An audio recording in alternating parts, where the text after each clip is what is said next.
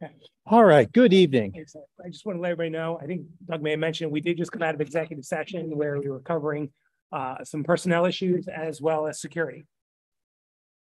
No. Oh, yeah. Good evening. Sorry about that technical delay here tonight. First item on our agenda, graduation. Want to thank everybody for their patience with graduation. It's always iffy with weather.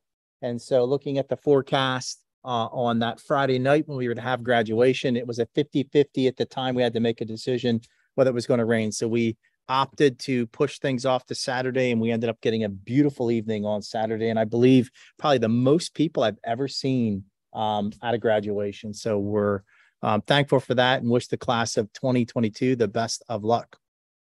Which leads me to the future calendar. We've already approved the school calendar for next year, but I will be coming back to you at some point, either July or August, to make a revision regarding graduation. And so what made it challenging this year was just the lateness. And then again, we're on the Memorial Day weekend.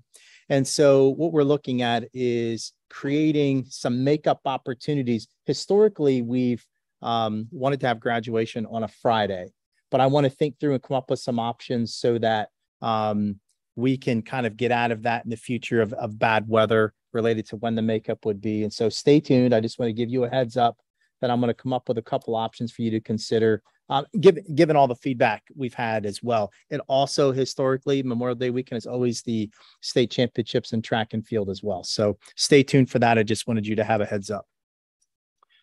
June 28th is our buildings and grounds meeting. And obviously, like we've been doing, if we have items, we could certainly have that meeting, but we'll just wait to see if we have things that come up related to that could go on a buildings and grounds agenda. Okay, moving on to the agenda. Personnel. A number of items. You can see in personnel A1, A, and B. We do have a resignation for first grade and then announcement of a retirement for Ms. Jaworski. And then 2A through D are recommendations to fill our openings that we had as a result of some retirements and resignations. And we're really, really pleased. Filling some really tough positions across the school district. And so we're passing to all of you the files for each of those recommendations.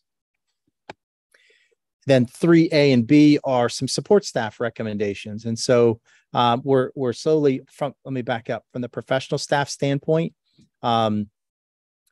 given Ms. Gutschall's resignation, we do not have that one posted or filled. We are going to take a look at our enrollment and want to review that first before we proceed and move forward, or what we do with that position. But A, B, C, and D of 2 have really filled all of the other professional openings.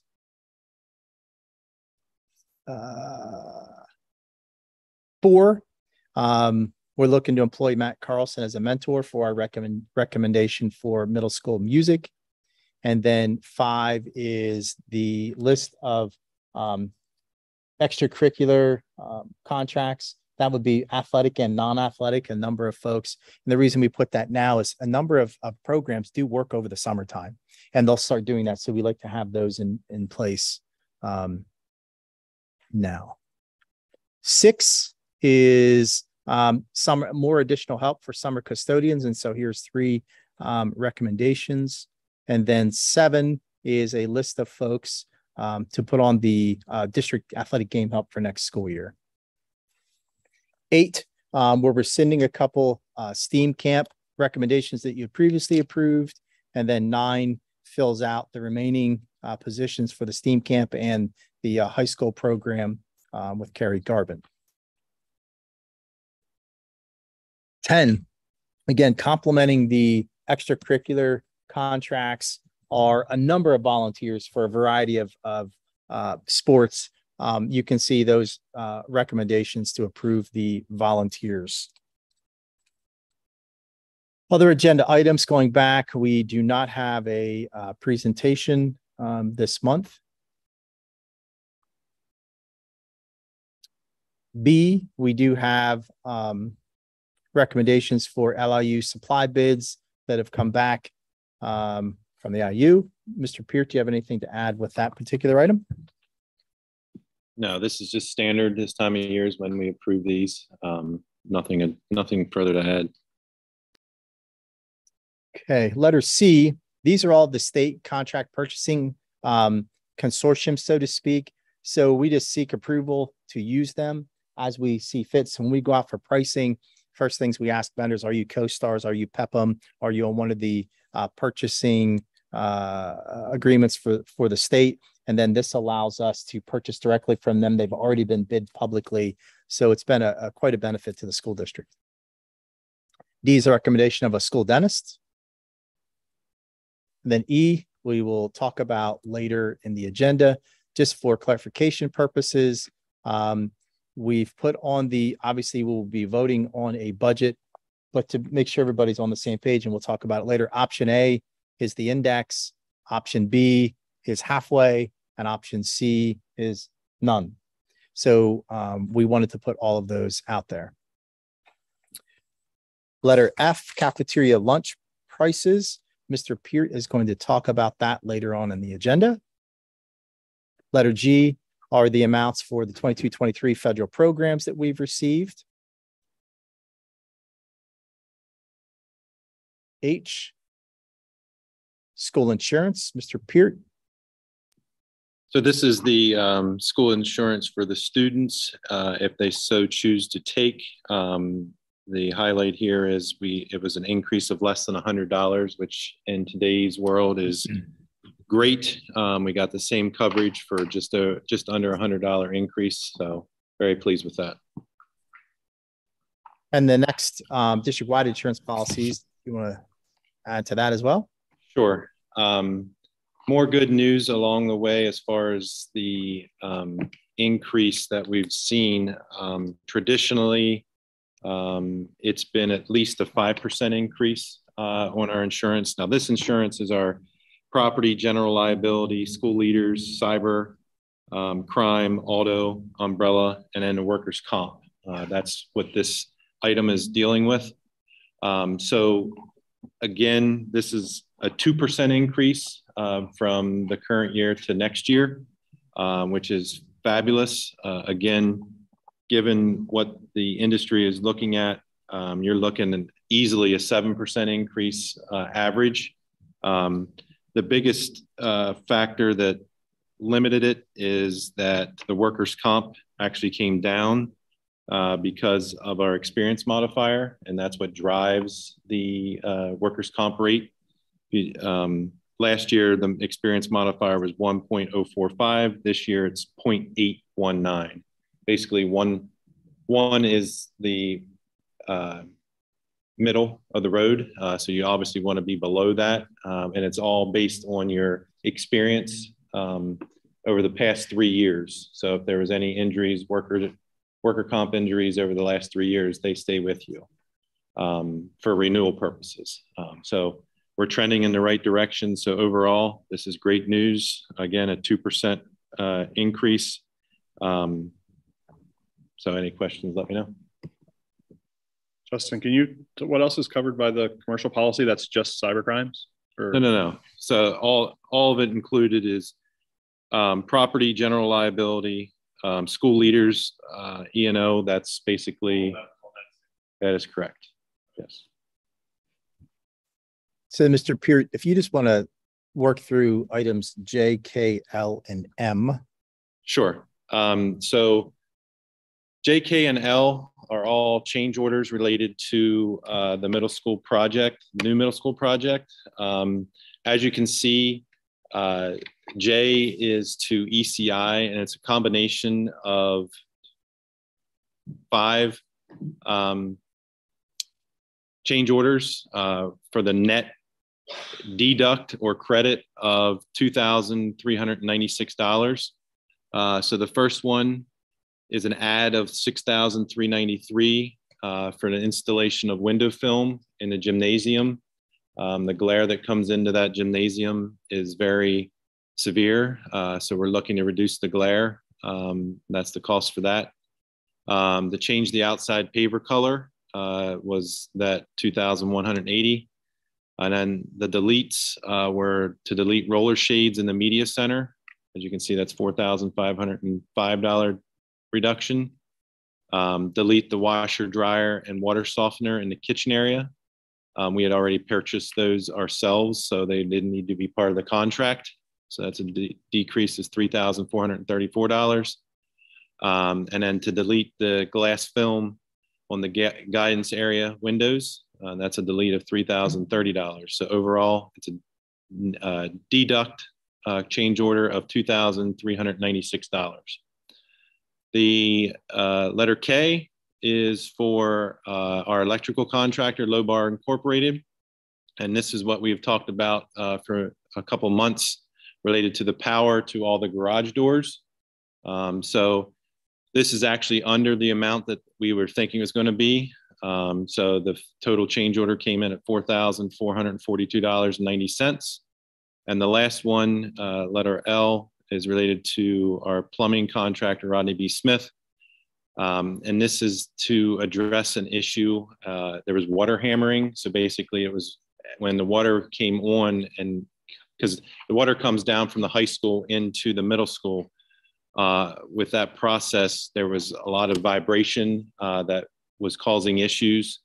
So to address that, we're installing a combination air valve in the amount of $3,827.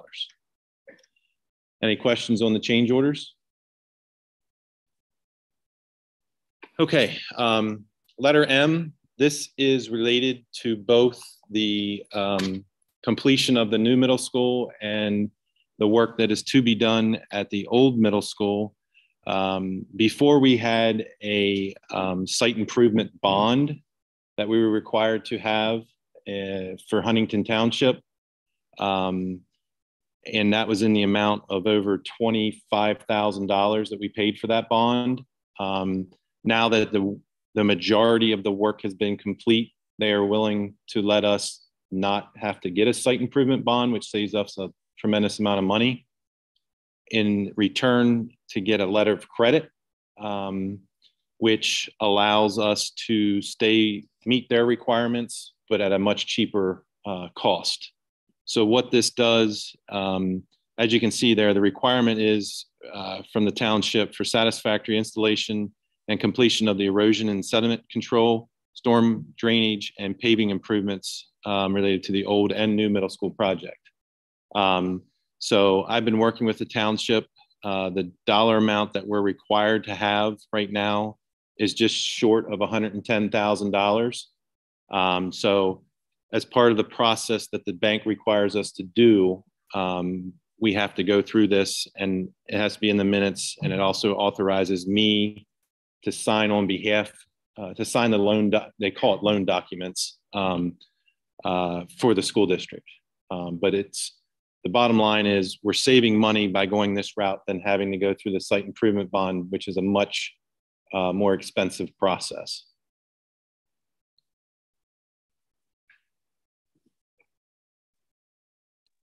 Thank you. Letter N, we will talk about later in the agenda. Letter O is an agreement with River Rock. The reason this is on there, at times we have to place students with River Rock as per board policy, or River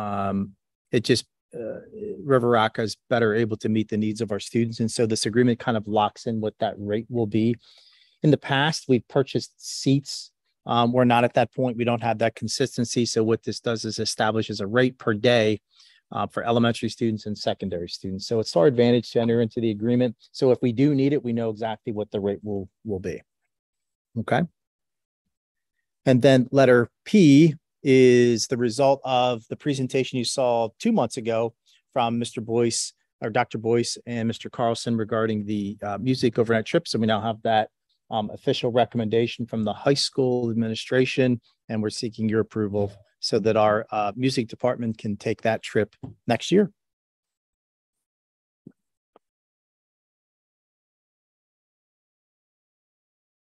Okay, now we will go to finances. Mr. Beard. Okay, starting with the general fund, we had a beginning balance of $7,112,705.86. We had revenue for the month of $3,021,263.80.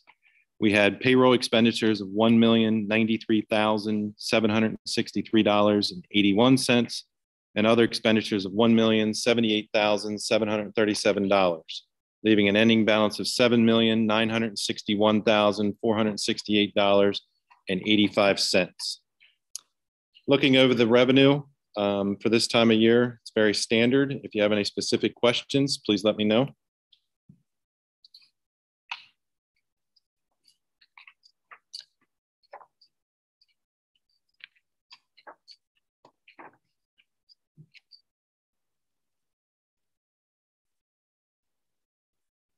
And then on to the expenses. Again, our higher dollar amounts are our contracted services, our utilities, and our cyber charter schools.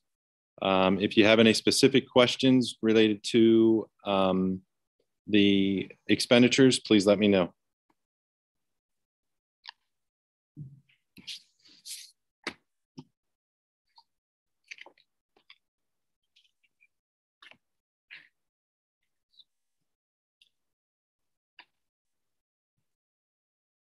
Okay, moving on to the cafeteria fund.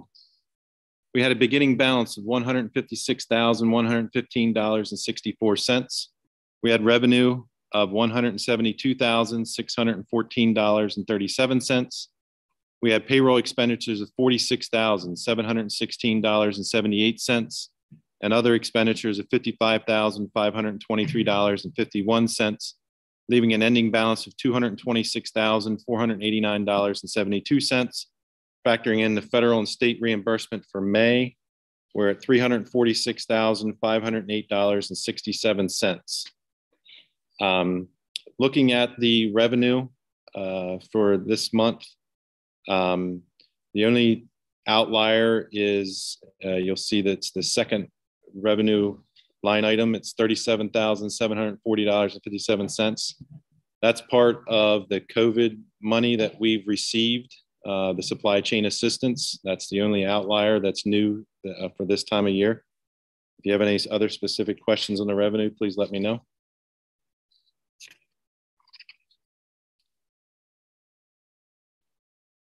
And then on to the expenses. Again, very standard. The outliers, the Veritiv amount, that is for a floor scrubber that there's one in each building to clean the kitchen floors.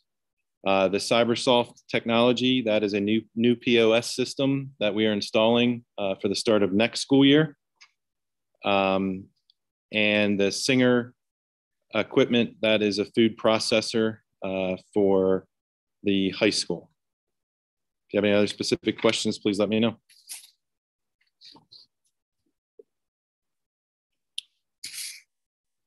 Okay, moving on to the capital reserve fund.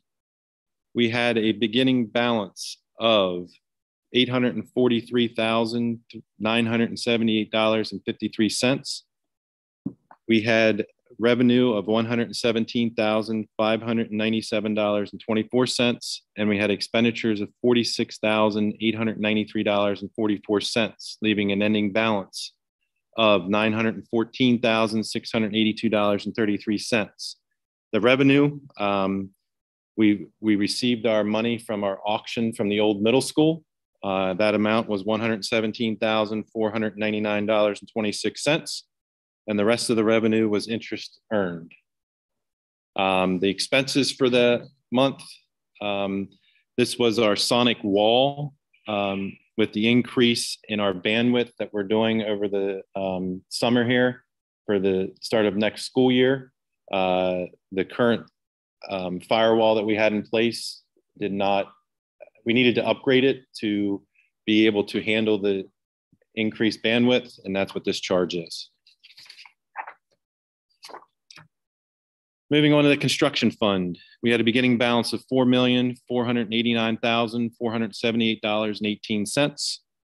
We had interest revenue of $1,732.10. we had expenditures of $69,184.79, leaving an ending balance of $4,422,025.49. Looking at the expenditures, they're all related to the new middle school project. If you have any specific questions, please let me know.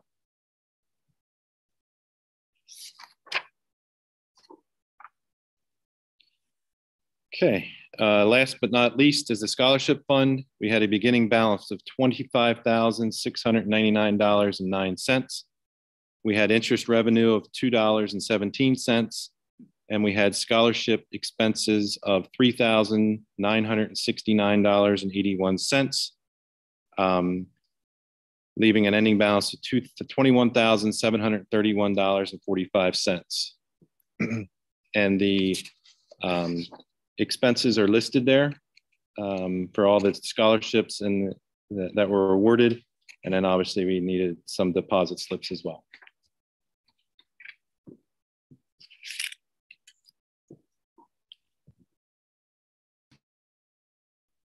Thank you. Now looking at consent agenda items, we can do our fund reports. And then under personnel, A, 1A and B. 2 is a no, 3 is a no, 4, no. 5 is a no, 6 is a no, 7 can move to consent. 8 can go to consent. 9 is a no, and 10 can go to consent. Letter B is a no. Letter C can go to consent. D, Dennis can go to consent. E is no. F is a no. G is a no. H, I, J, K, L, M, N is a no. Letter N can go to consent. O is a no. And the high school trip can go to consent. Yep. About the school dentist. Yes. Do we currently have one? Yes. And so each year we have to approve a dentist. And I think this is a change from the person that we had this year. Yep. Include it in the budget and. Yes. Okay. Yep. Thank you. Okay. Next item is a review of the bids we received from the old middle school project. If you recall, we went out to bid previously. They came back extremely high, so we significantly revised the bid process. And so we had the opening on Thursday. So Anthony Colstock from Crabtree is going to review the bid results. Just to clarify, when you said you revised the bid process, you mean the scope? Scope significant. Okay. Correct. Yes. The first, we were trying to do selective demolition and renovation of the old building. And this time it was a complete demolition of the old building and the completion of a new structure. So, Mr. Colstock. Thank you for having me tonight. As Dr. Hotchkiss mentioned, last Thursday, we had a rebid for the middle school project and the support lack of facilities for the stadium. If you recall, this project was originally bid in early March, and that scope included a partial demolition of the existing middle school with renovations to the existing team rooms. Also a support space for training for some coaches. And then we also had the ad alternate for the daycare. And base bid included keeping the gymnasium and the auxiliary gym. With those bids being so high, what we did was we redesigned the project in an attempt to bring it in within your budget of $3.2 million. We proposed to completely demolish the existing school and in its place build a small block building that would house the lockers, the team rooms. Also with an officials room, toilets for those locker rooms, and then also a team room for any of the athletics that were using that space. From the information that we received from the first bid, based upon what their costs were, we budgeted approximately $1.5 million for the site work and the total demolition of the school. Then we took the difference of that money from your budget, which even though 3.2 is your total budget, we estimated about 2.7 to 2.8 just for construction. That way that you could leave some cost for potential unforeseen conditions during construction, testing and inspection that's required, and then any municipal approvals. With that difference, we were able to determine a size of this locker room, and it's roughly about 5,000 square feet. So it is not large, and it is very bare bones. We even included an add alternate to go to a full masonry envelope. So the base bid was just a single white construction, which means that you would have to winterize it during the off season. And then we had this add alternate for a full masonry envelope where you would not have to winterize it. So when it was designed, it was very cut and dry. We were really trying to bring it in on budget. Unfortunately, last Thursday, that was not the case. Some of the feedback that we have been getting from contractors is with the recent fuel prices going up. Diesel right now is about $6 a gallon.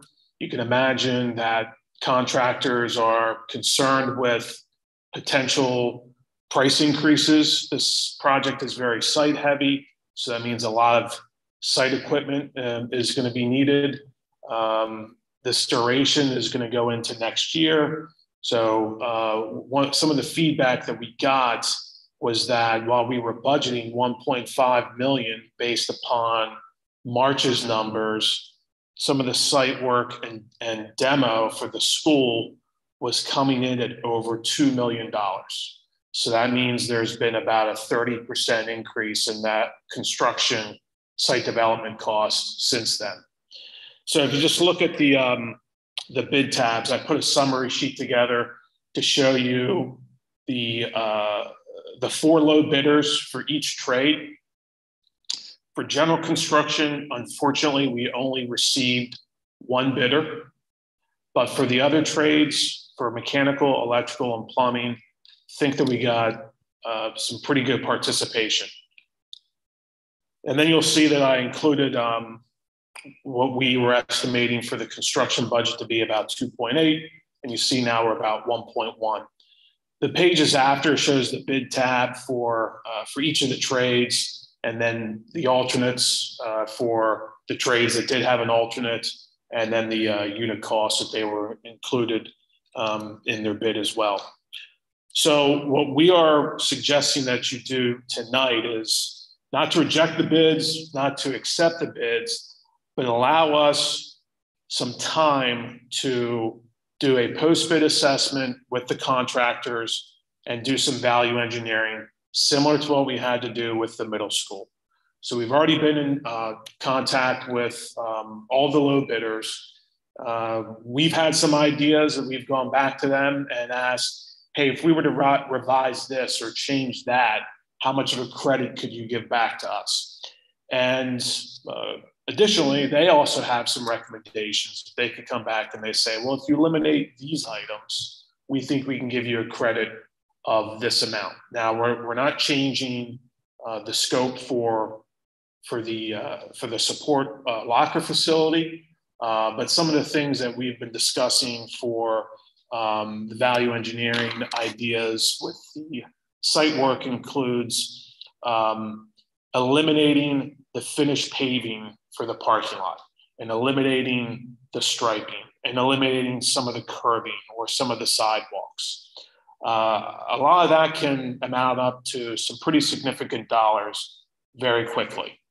One of the things that we have to do is have the civil engineer review those items that the contractor is suggesting and making sure that it still meets the land development plan by the municipality.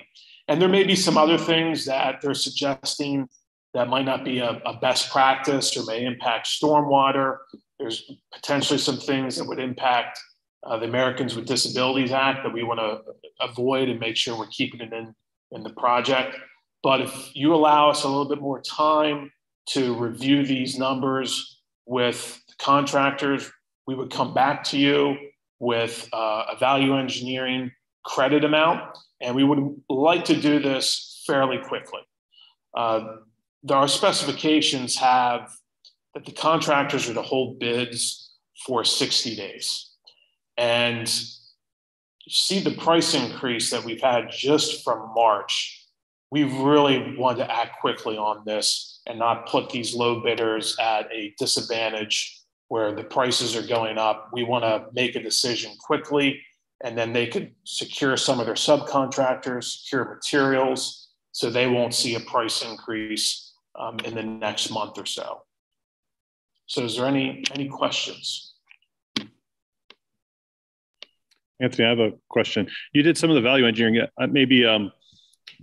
It's just you're removing some of the stuff like finished pavement, sidewalks, striping. That seems like a lot. Those seem core to the project. What does that look like then if we remove those? So some of the items, even though you may remove them from this project, they may be required to be installed at a later date through the land development plan. And that paving may be something that's a requirement because of the parking count requirement. So that parking would almost be treated as like an overflow or a little chaotic with where people are parking without the designated spaces. So some of those things you may want to come back in a couple of years and then do the finished paving. We want to make sure that we're recommending items that you could potentially do somewhere down the road. To get so that the middle school is removed. Yes. And then is it just a field then? There's no pavement or a type of pavement? Yeah, we're not paving, so there wouldn't be any pavement. No, the removal of the middle school? No finished paving. So the binder course would still be there. So it would be like this, the sub base for the paving. It's just not the finished top layer of pavement that would be installed. You'll still have a parking area the same size as what was planned. It's just the finished paving that would not be installed. My concern would be people driving their cars on this, as well as, you're talking about contractors and their prices going up in the course of 60 days. And we're talking about putting this off for a couple of years. I'm just worried about the prices now compared to then, as well as, like you said, ADA wheelchairs are not always compatible with that kind of rocky terrain. How would that affect? Well, we would not want to impact any of the accessible routes. So those are things that we must maintain that they meet the ADA slope requirements. So that would not change.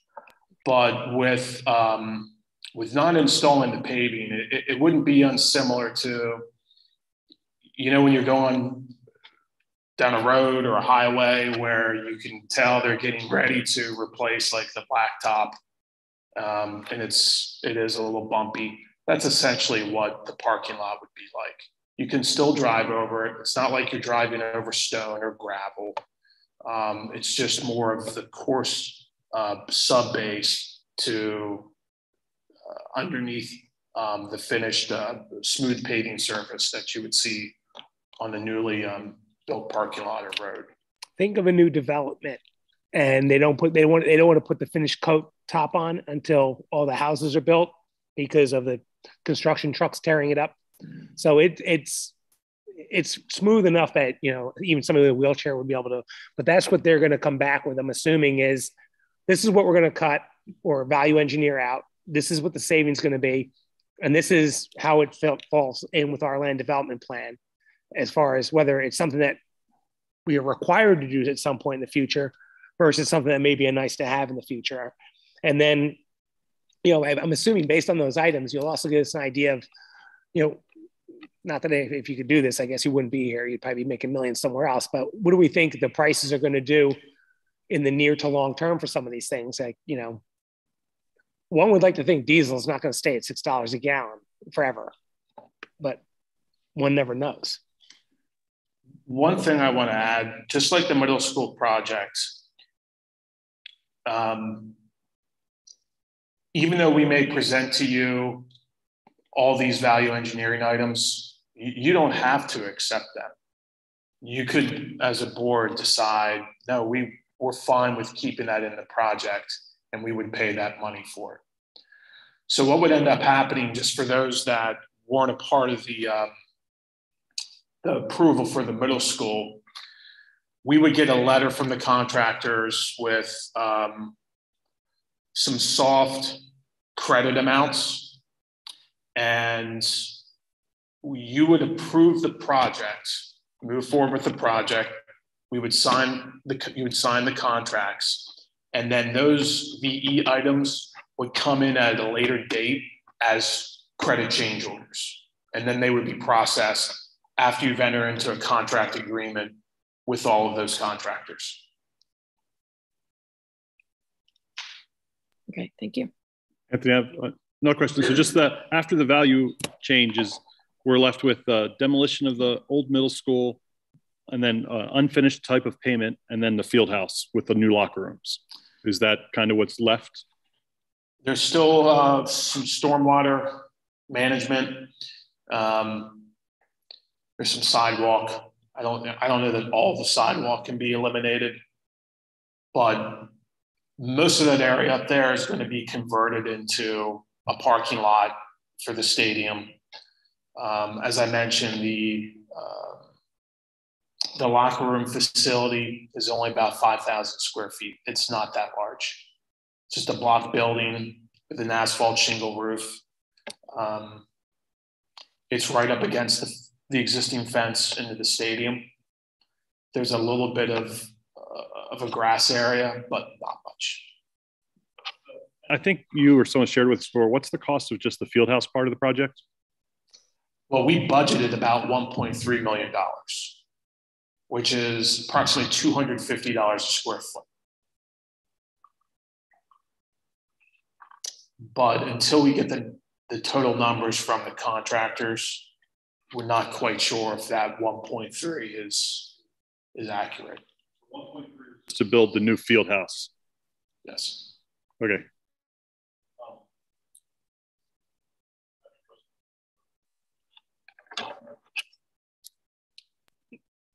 I mean, I think that what we need to do is give them the time to get the facts. To get us more details about. Well, that's what they're going to go back and do. What I'm concerned about though too is at least the plan right now doesn't sound attractive. Well, we don't know what it is. He's speculating, and keep in mind, whatever they value engineer out, we can choose to say no. We're going to go ahead and we don't want that. We want to keep that in. That's a decision without having numbers tied to it, really makes a difference of how attractive anything is. Because, you know, if he came in and said, we can not put the finished coat of the paving on and you're going to save $4 million. Okay, done. Right. But we know that's not the case. I mean, facetious, but let's get the data, and then we'll, so I don't, do you remember when we went through this with the middle school? We went through line by line, and there were things that we said, no. We don't want to value engineer that out. But it seems that, are there other alternatives maybe we want to look at then too? I know we have that's what they're going to give us. Something that maybe we want to discuss as an alternative then too. We currently have a plan that we're going to have for what's going to be happening this fall. Is something that too that maybe we need to continue to investigate? Already talked. I think they already have a plan for the fall. We talked previously. We project or no project, we have to have alternate locker rooms, which we're going to be creating in the high school. We have, we're going to use a couple things. More than likely, we're going to convert the auxiliary gym into some temporary locker rooms. We're going to be using the downstairs locker room because there's an external access point to get into the stadium. But all of when they renovated the high school project that concluded in 2008, no support services or space for the for the stadium was included in this project. That's why we're even having the conversation. So we're going to create some temporary situations to get us through until something is done in that space over there. And we've known that from day one, we would have to do something. Our goal was not to have to interrupt, but there's no question we will. So we've been working with coaches, athletic director, maintenance to facilitate that plan. I guess then to my point is kind of being there too, is it sounds right now, if we want to continuing the value propositions to see what other numbers come back, I understand that prospect. But right now it sounds like we're going to end up with, I don't know, something less than ideal. So maybe there's other things that we can consider, like if we use the money for the field house to build a proper parking lot with sidewalks and curbs and lines instead of a field house, it sounds like that might be a better alternative than having a subpar parking lot and a field house. I guess that would depend, but let's let them come back with their data, and then that's a conversation we'll have.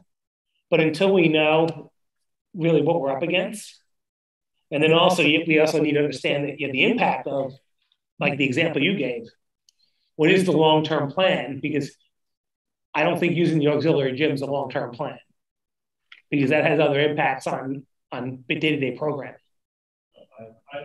Well, it doesn't seem like we have a lot of good opportunities though too, because then the idea of an unfinished parking lot, then we have to hope that 2 or 3 years from now we have different funding or a different source then to go back and finish the parking lot. Like that money's not going to change or appear later. That's true. But at least it might be an item that you can kick the can down the road at a later date, rather than something that once you've made the decision, you can't go back on it. And I think that's probably, when we evaluate the value engineering items, those might be the items that we would recommend, not something that, hey, don't take this and you've missed your one chance to have it. But if it's something that can be done at a later date, even though, as you mentioned, it is risky with the way construction costs are, but that's a possibility.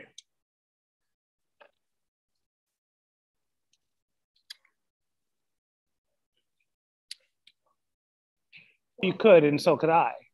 Right? I mean, to me, actually, parking is a lower priority than the field house, than the locker room. It's not a field house, because that really conjures up some bad images. Everybody thinks of a college field house, the swimming pool, weight room, all that.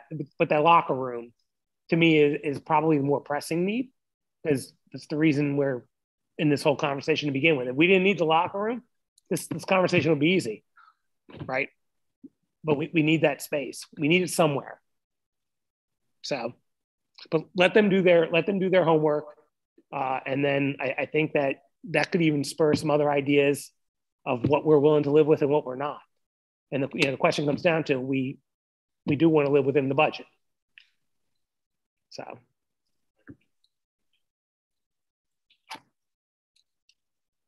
Okay. Thank you. Thank you.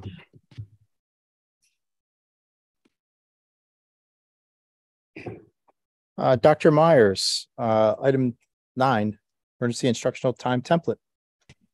So this is essentially a form that we have to provide to PDE in the event that we choose to implement a virtual instructional day throughout the school year. So historically, we've never done this, but in the event that we wanted to use a virtual day in place of a snow day, this form would allow us to do that. It would allow us to use a virtual day for a makeup day if we decided to do that.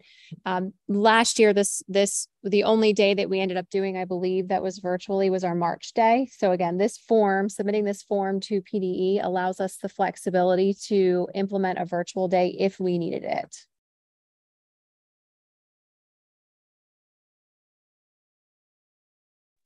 Thank you. And curriculum update.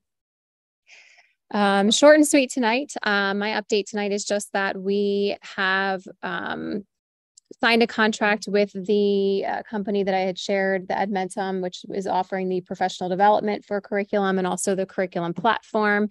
I have organized a group of about 13 to 15 teachers who are going to be working with me this summer to establish a plan. We've created a tentative professional development plan for next year that involves all of the curriculum work that we've been talking about. So right now, we'll get all of that started this summer and finalize some things. Hopefully July, August, have an actual final plan that we'll be able to share out as far as next steps.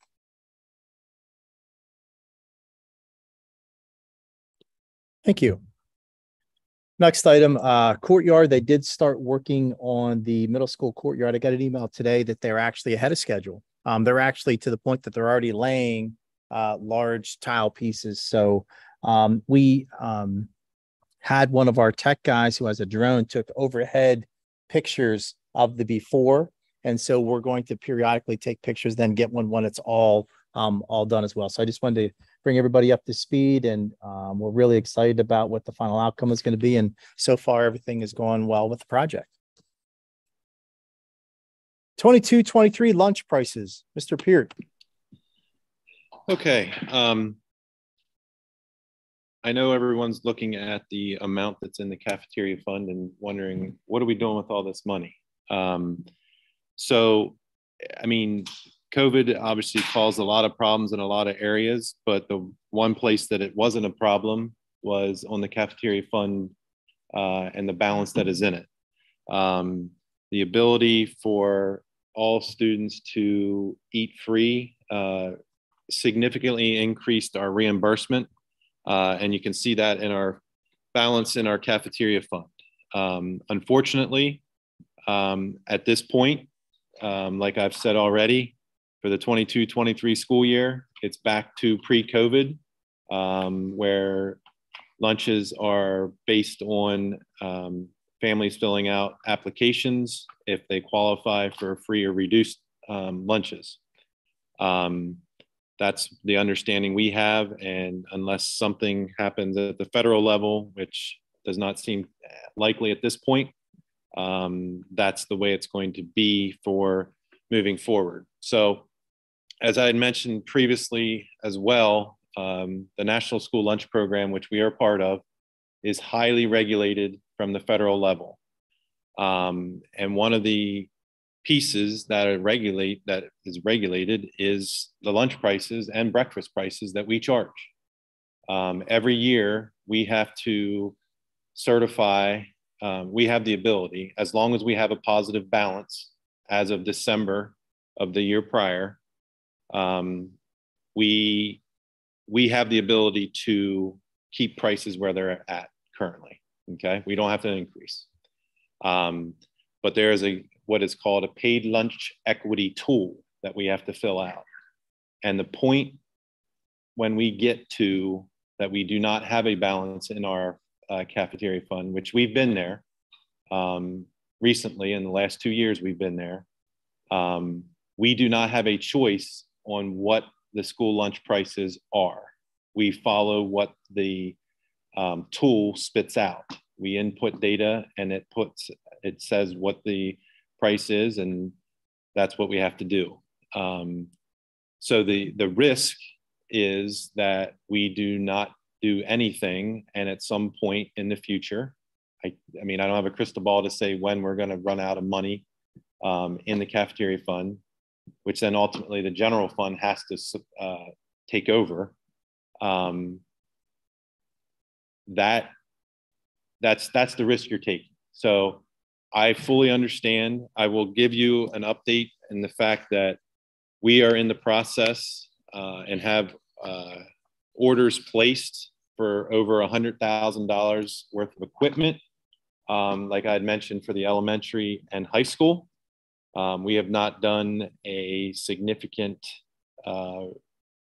renovation of the equipment in those kitchens ever since I've been here, and prior to that, and Mrs. Sterling, who the director of food services, she's not been part of it either. And she's been here at least 3 years prior to me. So it's going on 15 years that we've not upgraded anything. So like I said, we're like just over $100,000 of items that are going to be placed for upgrades to provide more opportunities for better food, different selections for students, which I think will benefit them all. But at the end of the day, I don't think, I mean, you look at the number and obviously you're thinking there's really no reason to increase. Okay. I can't dispute that, but I just want to throw it out that at some point, we do not want to get to a point where our prices are so low that we have to see $1 increase in 1 year. Okay. Up pre-COVID, and board members that have been on for a while, correct me if I'm wrong, but traditionally we've been 5-cent increases minimally. I think 1 year we might've done 10 cent, but currently our rates, elementary breakfast is $1.45. Secondary breakfast is $1.60. Elementary lunch is $2.25, and secondary lunch is $2.50. And the milk is 55 cents. So I didn't know. I mean, we have to let PDE know by June 30th. So that's why the discussion is now. And then the approval for tomorrow is there. But that's why it's being brought up. So I didn't know any kind of direction or where the board was thinking or how you want to move forward with this. Justin, do we have any idea of with food prices going up, and if we were to hold the line, where do we have a swag on what we think the fund balance for the cafeteria fund would be at the end of next year? That's the challenge is this, because we've been supplemented by what you saw today. I mean, we got almost $40,000 in supply chain assistance. I do not see that going to be happening beyond this year. So, you know, traditionally, the amount in the fund balance has been, one second. So like at the beginning of 21-22, we had $63,000 in our account. Okay. I mean, it's traditionally been between that number and upwards of 80. I mean, it's always been below $100,000. I feel fairly certain that at the end of next year, with going back to pre-COVID, that we'll be at that level for sure. I think I'm hopeful that we'll be able to maintain that beginning of 23-24. So, you know, how much is food prices going to continue to go up? You know, I don't, unfortunately, it's like everything, we don't know. But, you know, and I mean, all the information we have, obviously no one increased prices because it didn't really matter during COVID because everything was free. So there was no point in, I mean, free, it's free. So, I mean, obviously we're not looking to make a profit by any stretch. We just need to cover our cost. And that's what we're striving to do. I mean, I would say if we didn't increase prices for next year, I think we'll be able, with what our balance is going to be, I think we're going to be able to cover our costs without a doubt. It's just the risk, like I said, when we hit that negative amount at some point, and I don't have a crystal ball to say when it's going to be, that then we're going to be forced to raise it to whatever that tool says it's got to be. Justin, with that tool, yes. Did you happen to plug in our current information just to see where in the tool? Yes, where we would be potentially? It's interesting. So, you know, with the data that they're asking for, you can't even supply it because in COVID, we didn't even have to qualify for it. So again, heavily regulated from the government, but it didn't make any sense because we don't have the data to put it in, to spit out. So, I mean, traditionally up pre-COVID, I mean, we were, I will say that the highest increase that we would have had to do was 25 cents. And for our board, that was significant because we've never, I mean, the highest that I ever remember is 10 cents in 1 year. And most of the time it's been 5. Yeah. So, I mean, 25 cents in one shot, that was significant. But I mean, with everything else that's rising, that 25% could be dollar real soon. So, you know, that's the best information that I have at this point. But again, like I said, I feel confident that with our beginning fund balance and what we have, I think we'll definitely have enough to cover. I mean, I hope I'm not speaking incorrectly, but again, I don't have the crystal ball to know how much. I mean, we know what our labor rates are going to be. They're not going to be significant. They're pretty standard for the whole year. It's just those food costs, milk costs, and we will adjust a la carte items. I mean, we do that. The board does not set those rates. You set the rates of the breakfast and lunch prices, but the a la carte, that's, I mean, to be honest, that's where the district tries to make up some of the lost money on the breakfast and lunch. So.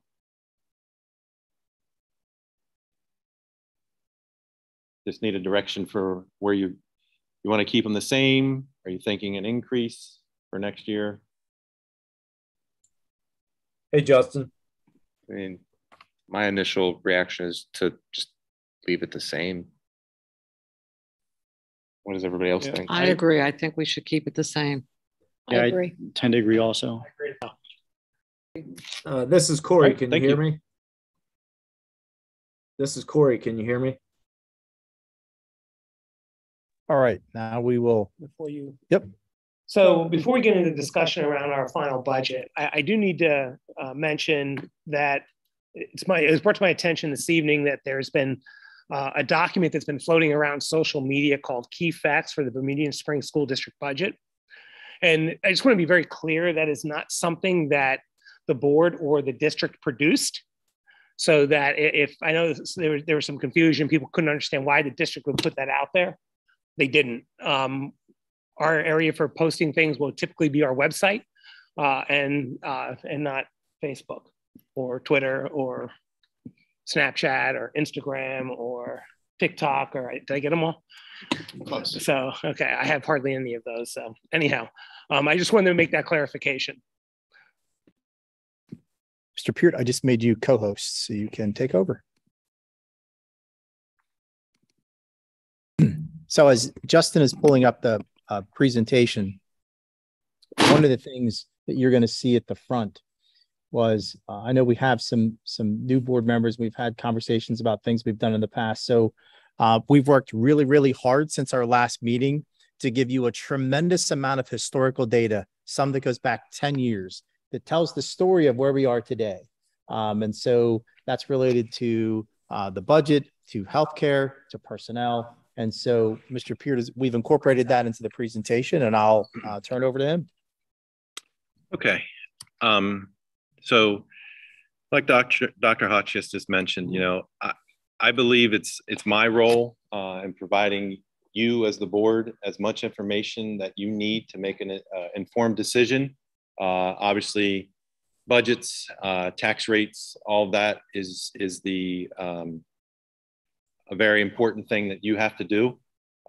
So I know I've presented a lot of information to you over the last 5 months, and I'm not trying to overwhelm you by any stretch. I'm just trying to provide you the information as well as some history behind some things that we've done up to this point. And this presentation is no different. So I apologize if I overwhelm you, but I'm not trying to do that. I'm just trying to provide you the information that you need to make an informed decision. So as Dr. Hotchkiss just mentioned, this is a summary of going back to 2014-15, and there'll be more detail to come throughout the presentation. But these first three slides are a summary of what has occurred over the last from 14-15 to current. So the columns are going to stay the same for the healthcare reductions, personnel changes, special ed changes, service delivery changes, and bond refinancing. That's going to be the same columns on all three slides. So as you can see, and again, the detail of what those numbers are in later slides. But as you can see, and then there's a cumulative savings column there as well. So like in 14-15, you can see $233,291 savings in healthcare, followed by 15-16 of $249,532. So you add those two together, that's where you get the $482,000 number, okay? Cumulative. So we just keep adding to it every year. So the main thing to see there is in the 3 years on that slide, the healthcare reduction savings was just shy of $1 million in those 3 years. We had some bond refinancing that was done. The red numbers are one-time savings, okay? So that's the significance there.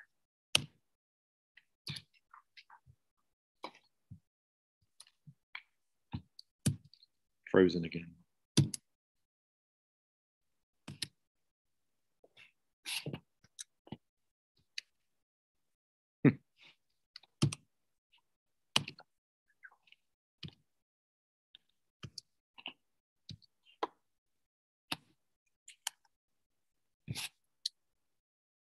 Well,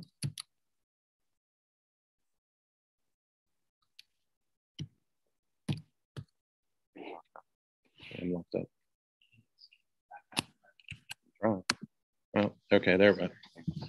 All right, moving on to 17-18, 18-19, and 19-20. As you can see, the healthcare reductions is cumulative over those 6 years now. We're at 1.6 million.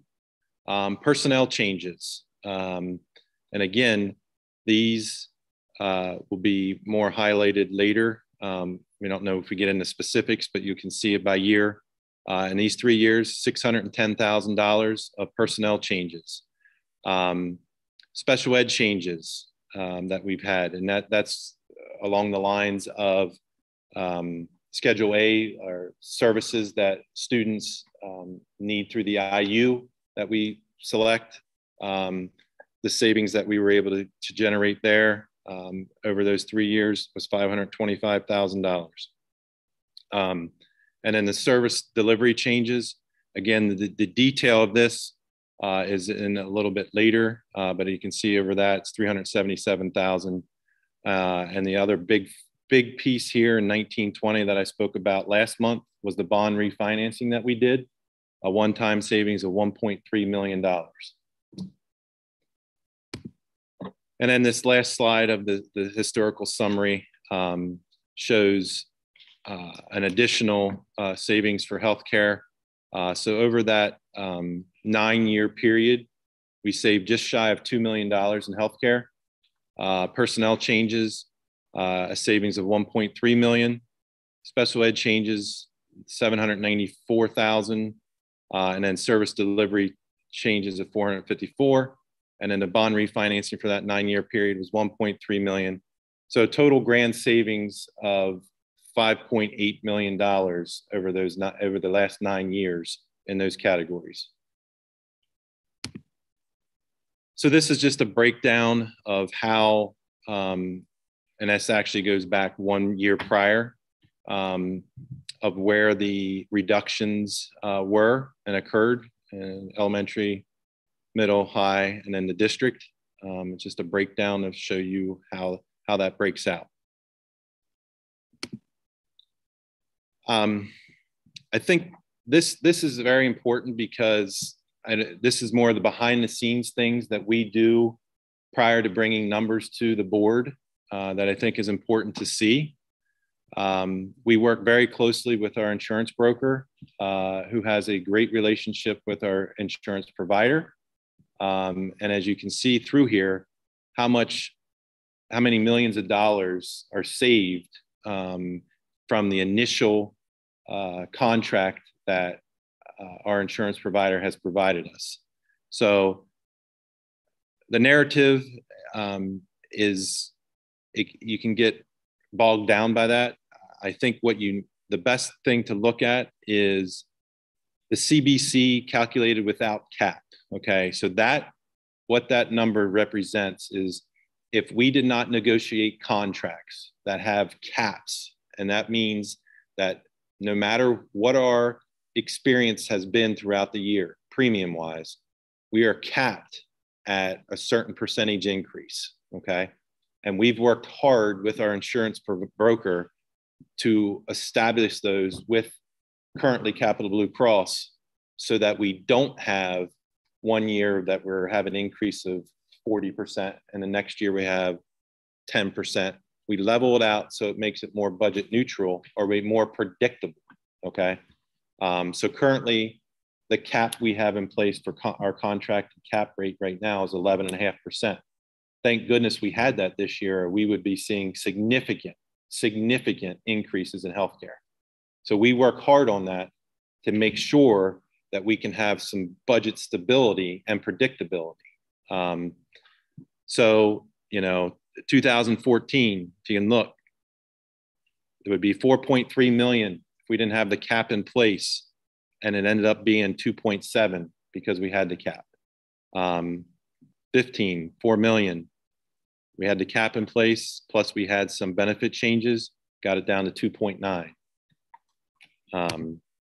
So I think, does everyone understand what this is showing, and what we've done to try to limit our exposure as far as healthcare is concerned, because that is one of our main cost drivers, that we try our best to limit the exposure that we have.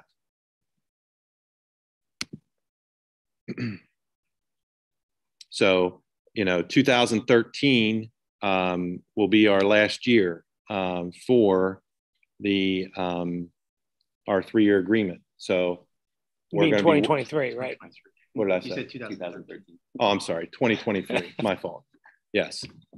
So we need to, obviously, if we have a good premium year this year, that will be great. That will assist in the negotiation process. But we will definitely be going towards to Capital Blue Cross and starting that conversation with them very shortly here coming into the new school year, so we can have predictability. These next 9 slides, I believe it is, this shows you more of the detail on what the first 3 slides we covered, okay? So it also shows you what the index increase, so that's the Act 1 index. So the Act 1 index here was 2.8. The final budget was approved at 2.0, okay? And there are the budget adjustments. I wouldn't focus too much on the revenue and expenditures, but the adjustments that were made, as you can see there, medical insurance, and then we had a decrease in our tech prep tuition for that year. So 15-16, the Act 1 index was 2.6, and that's what the final budget was approved at, 2.6. As you can see, the adjustments, we had payroll deduction that reduced the cost of our insurance because we had an increase in our cost share, along with we had an increase in the basic ed subsidy as well as the special ed subsidy. And then the Ready to Learn block grant was adjusted, and our title, we had actually a reduction. So that increased our difference, if you will, because we lost revenue. 16-17, again, the index was 3.3. The final budget was approved at the 3.3 Act 1 index.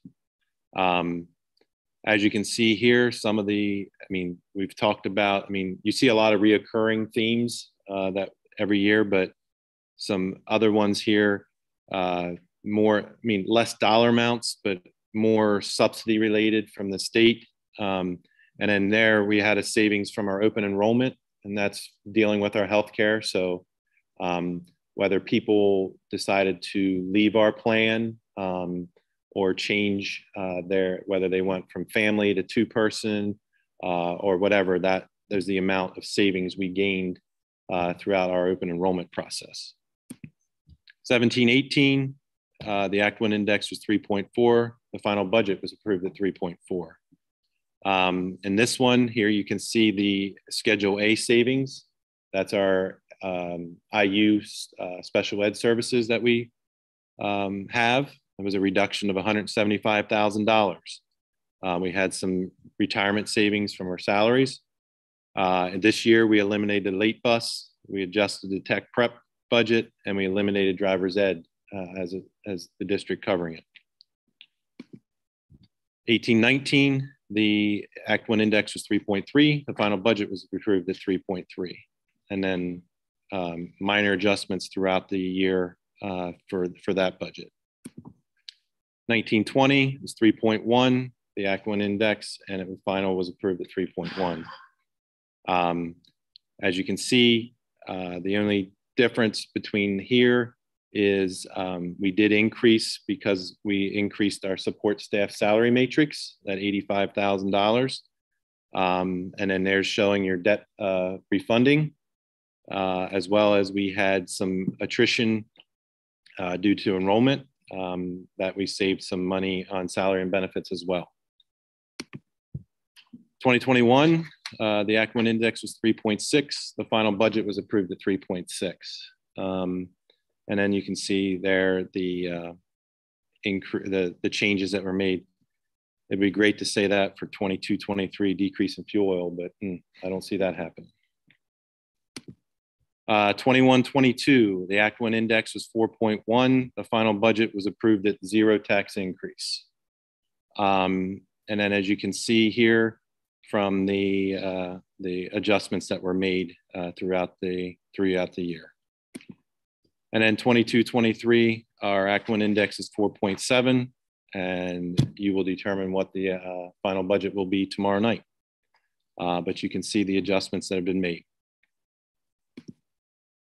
I think this is very important to point out because this helps explain, because I've been asked here in board meetings and with other meetings as well, what caused the difference between our expenses and revenue? And I think these next couple slides will definitely hammer home where a lot of the discrepancies have come. So this is data that is state related. I mean, it's the entire state, but we're not immune from this by any stretch. So as you can see, the amount of, so the orange is the special education support services. So that's all your like aids and occupational therapy and things of that nature. Your special ed instruction, that's your teachers and things related to teaching the special ed students. So that's your expense. Okay, that's your expense, and you can see the bar graph and how it just continues to rise. And then you see the blue line that goes across. That's the special ed funding that we receive from the state. There's a little bit of a discrepancy there. So as you can see, we have a significant issue, and we have $6 billion worth of expenses statewide, and the public school districts are getting $1.1 billion in revenue. So, I mean, I think that speaks volumes. Again, PCERS. So this gives you back from 1979-80 up to the projection for 2027, 2028. And you can see how it dips down. It was as low as 1.09%, pretty much zero in 2001 to 2002. And from all the projections that they're providing us, it's going up to 40% beyond, as you can see, as you get into 2030 and beyond, you're going to be up to 40%. And again, remember, for every dollar spent of salary, that's the amount we have to pay. We have no choice. That is mandated to us from PCERS. We have to pay 40 cents if it gets to 40%, 40 cents for every dollar spent.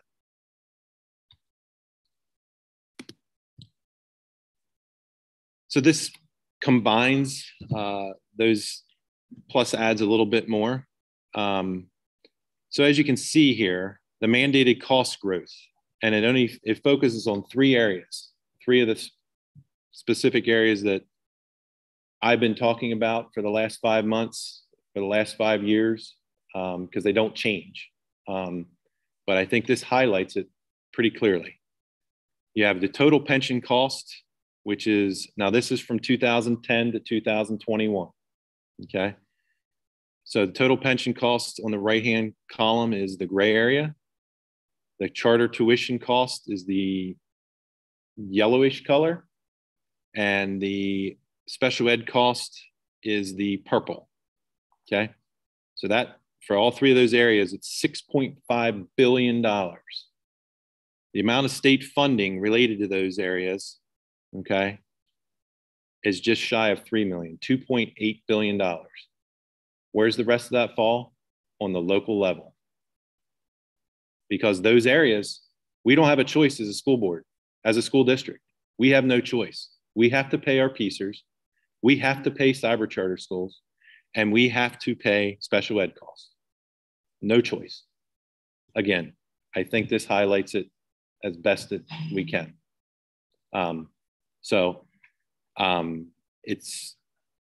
It's not a pretty picture, but it's reality, okay? And you've seen this slide before, but I just like to highlight it. Even though we had a reduction in our enrollment for 21-22, our increase in costs for cyber have increased $200,000, okay, are projected to. And those projections are still looking good. We're still going to be receiving bills throughout the end of June into July that will come back to this year, but that's where we're at. And it's a significant issue. And it's not a school choice issue. It's a funding issue. So now I'll move over into information that you've seen already, but I think it's good to review. So I'd just like to start off with, because this is so new for this year, the fact that the homestead farmstead exclusion, which is a direct credit to every approved taxpayer, okay? Every approved taxpayer will receive, without doing anything, a $40.50 tax reduction automatically this school year. For the 22-23 school, your school tax will automatically have a $40.57 tax decrease. Okay, that's the first time since Act 1 has been invoked in 2006 that's been anything of significance. It's usually been $1 up or $1 down. It's been stationary. This is the first year. So a $40.57 decrease right off the bat, no matter what you do. So this information has not changed from the preliminary budget, okay? And I include that to say that those figures are based off the Act 1 index tax increase, okay? We'll get to the slide that shows whether you make the decision for the midpoint or you do the zero tax, what those numbers look like, okay? Again, highlighting here on the revenue, we're just over 60% of our revenue budget will be locally funded. And that's at the Act 1 index. So if you go, but it doesn't matter because you'll just be using fund balance. So it's going to be over 60%. Only 38.4% is state funded and 1.76 is federal. As you can see here on the expenses, this has not changed from the preliminary budget that you've seen. The 500 level, that is where the cyber charter, transportation, any other tuition that we pay comes out of.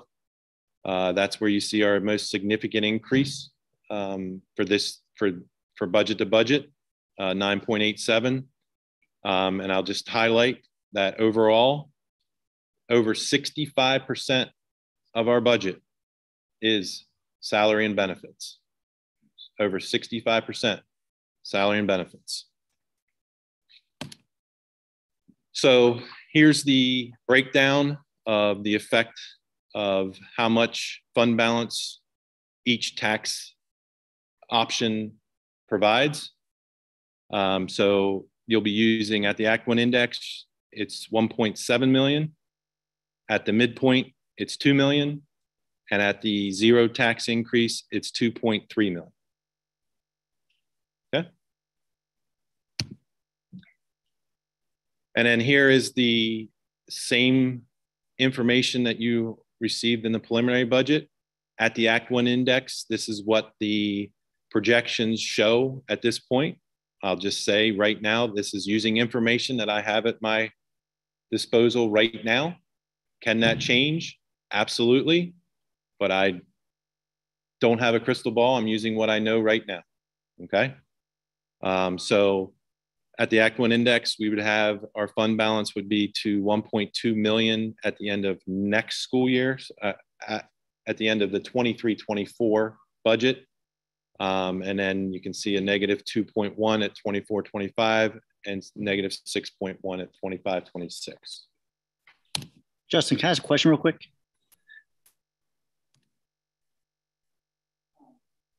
For the 2024-25 right there, that 2 million, that's a deficit.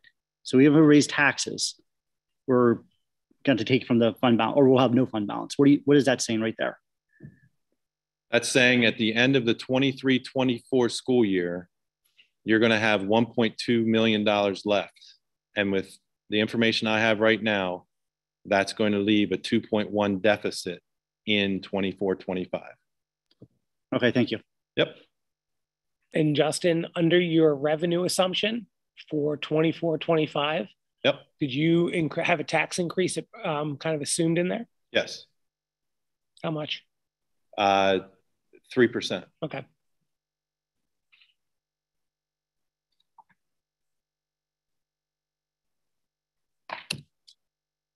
So here's the same slide, but at a 2.35% tax increase. As you can see, that $1.2 million figure goes to 887,000. So your deficit in 24-25 grows to 2.4 million. And then at a zero tax increase, it drops to 574,000, and your deficit in 24-25 goes to 2.7 million. The one thing I want to highlight, okay? The vote tomorrow, no matter what option is voted on, it's a two-step vote, okay? You must vote the same way on both steps. You cannot have revenue without the corresponding millage rate. Does everybody understand what I'm saying? So you're going to vote on the revenue and expense numbers first. If you vote yes for that, you have to vote yes for the millage rate. You can't vote no to the millage rate because you've got to have the millage rate to generate the revenue figure. Is everybody clear on that? Okay. So with that, that's the information that we had put together for everyone. Again, I know it's a lot of information. I know since January, we've provided tremendous amount of information. But again, that's what I view my role as, to provide as much information for you to make informed decisions. Okay, so as we reviewed the agenda for tomorrow, we have to give direction as far as what options do we want on the agenda to vote on? Keeping in mind that it could change tomorrow, because if what we put forward tonight as what your option and it gets voted down, then we start all over again tomorrow night. So first, if for comment or whatever, I just have a couple of things I want to appreciate the presentation and everything. I just want to make sure I'm tracking everything. So I wrote down a couple of notes and did a lot of homework over the last few weeks and definitely the last couple of days. And correct me if I'm wrong anywhere. This is just what I'm taking out of it. We've had more expenditures than revenue, right? In 2014, all the way up to 2021, from what I'm looking on the slides. I just want to make sure I'm reading that correctly.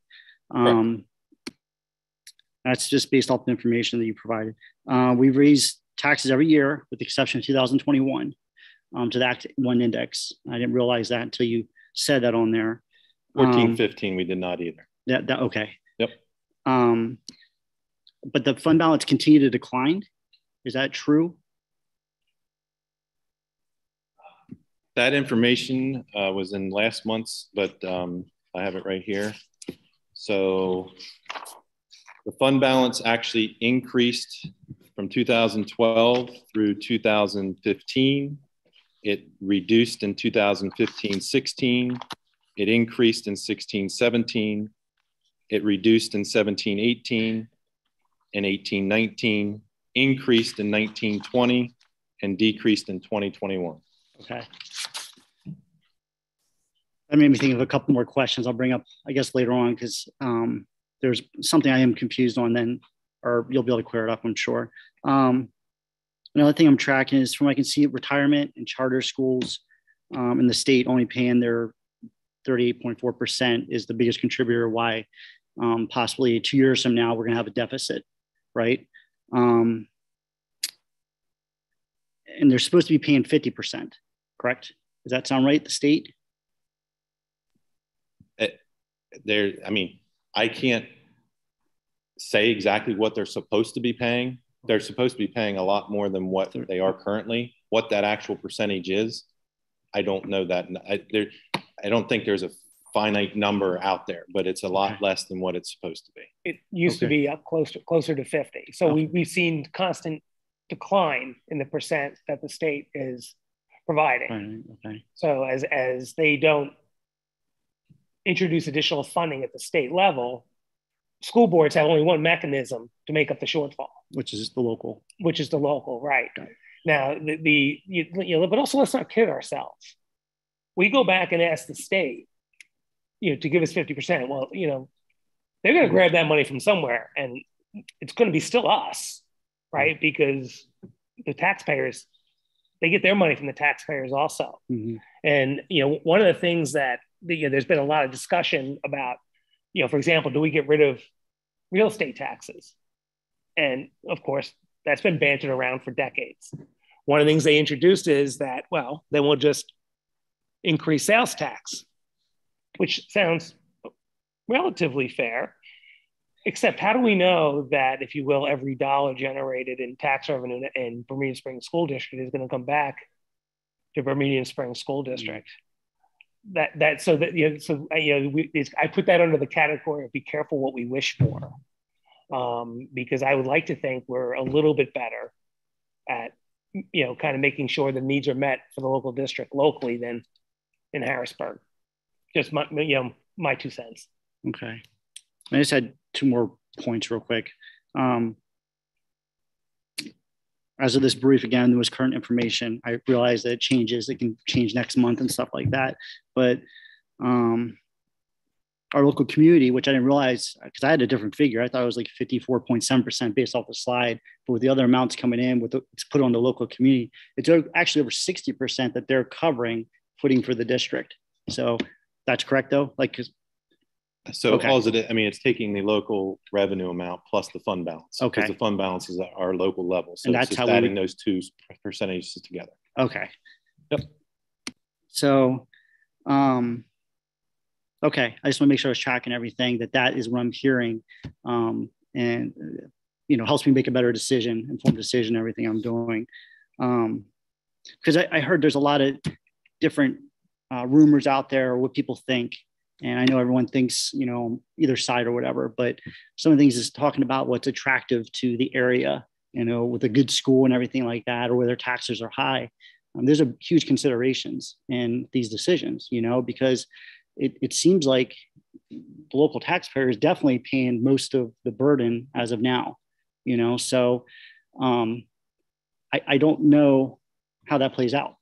You know, I don't know. We don't have a crystal ball and that sort of thing. So it's just, it's eye-opening to hear how much is actually put on the tax and how much we've increased taxes since 2014. And we still have a deficit. It's just concerning. That's just something I wanted to bring up. And I got to look through the slides again, because there's a couple of things you said, but I just got to get my thoughts together. Yeah, I mean, you make a good point, Dan, about the, you know, increasing in taxes, right, over, you know, with the exception of like one and, you know, partial one a previous year. But, you know, there's also kind of, when you compare that to the inflationary costs with like special education and with cyber charter schools, you know, those increases in those mandated programs that we have to fund has far exceeded a percentage wise of what we're able to even increase at the local level. So it's, you know, even that lever that we have, you know, we're never able to pull it far enough to be able to make up for the shortfalls from the mandated spending from the state level. So it's a challenge. Yeah, I understand that. And also my back of the napkin math shows us probably over the last 10 years averaging about 3.5% increase all in, right? So keeping in mind that, our staff that get raises each year, 3.5% on top of all these other items, you know, it is what it is. And the other,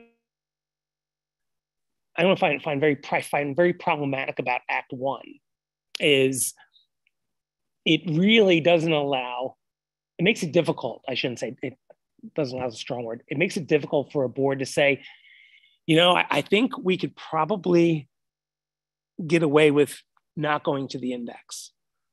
But then if something does in fact occur and you need to go above the index, you can't easily. You could go to public referendum and get approval from the voters to go above the Act One index. And as we've talked about, one district has successfully done that. And it was State College, which they spent a lot of money, which, you know, I guess they had to get that pushed through. So, you know, that's one of the challenges, because even as you called out, we did take out of the fund balance every other year. Well, that's because we couldn't raise taxes not to take out of the fund balance, right? And the other thing is, you've seen, through the detail is taxes is only one lever. The other lever has been cutting costs. We have been cutting costs year over year, and we continue to look for every opportunity to do that. And that's the only way we've been able to not be in that negative situation before now. If you go back to a presentation Justin did 5 years ago, he probably had us already dead and buried certainly by now. But that's because we've been able to mitigate it through the, unfortunately, tax increases, which nobody wants to pay more taxes, but also cutting costs where we can without having drastic impact to the programs that are delivered to our students. And that those are just the two biggest levers we have. One of the things that I would like to add in is that Bermudian, we have a $32 million in revenue. So we build our budget on that amount the same way as everyone else does with their checkbooks at home. Same way everyone else has to do their budgets.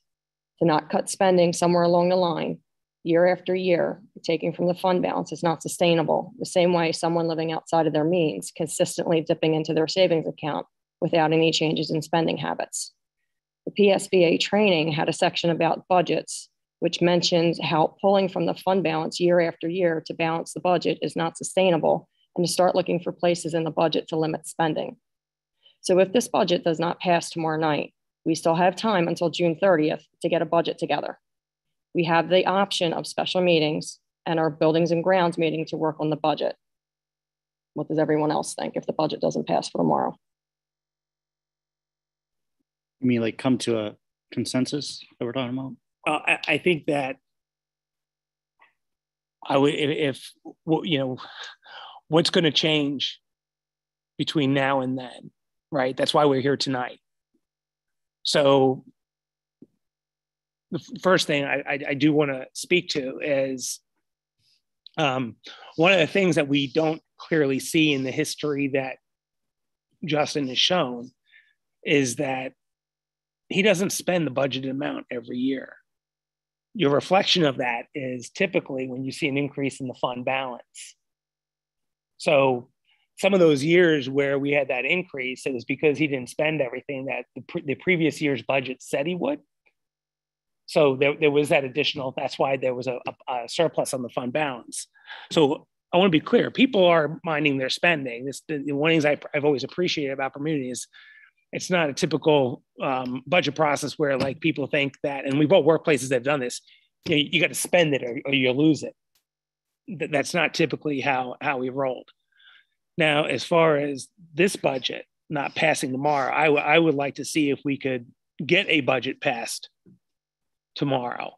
Now, one of the things that I would entertain is that if the state were to come back with a drastically different funding for us for next year, and it happens before June 30th, I would happily reopen the budget to accommodate those discussions.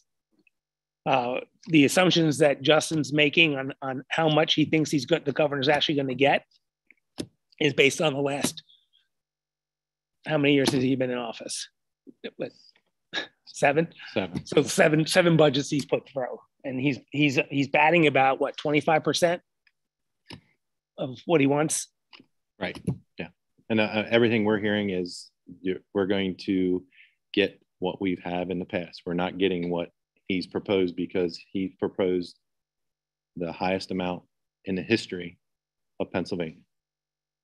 I mean, that was straight out of the appropriations chair's mouth.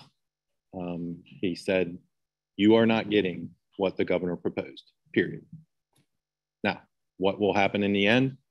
I don't know, but that's a pretty good pulse. He has the pulse of what the House is thinking. We're not getting what he proposed. Justin, how recent did you have that conversation? Beginning of May. All right. I think I got the same numbers too, because we were combined, we were supposed to get about $1 million from the. With the governor's proposed budget? From what I heard, yeah, it was $862,993 for basic ed, and then $159,636 for special ed funding, for a total of $1,022,629 in state funding based on the proposed 22-23 funding formulas. Right. That's what Governor Wolf is proposing, and that's what we're being told will not come close to happening. I mean, again, that's not the final, but the people that are telling us that are the people that ultimately make the decisions.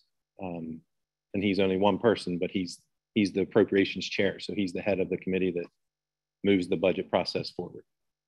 So there was a lawsuit that was going on about the fair funding. Is the PA Supreme Court supposed to rule on that in June?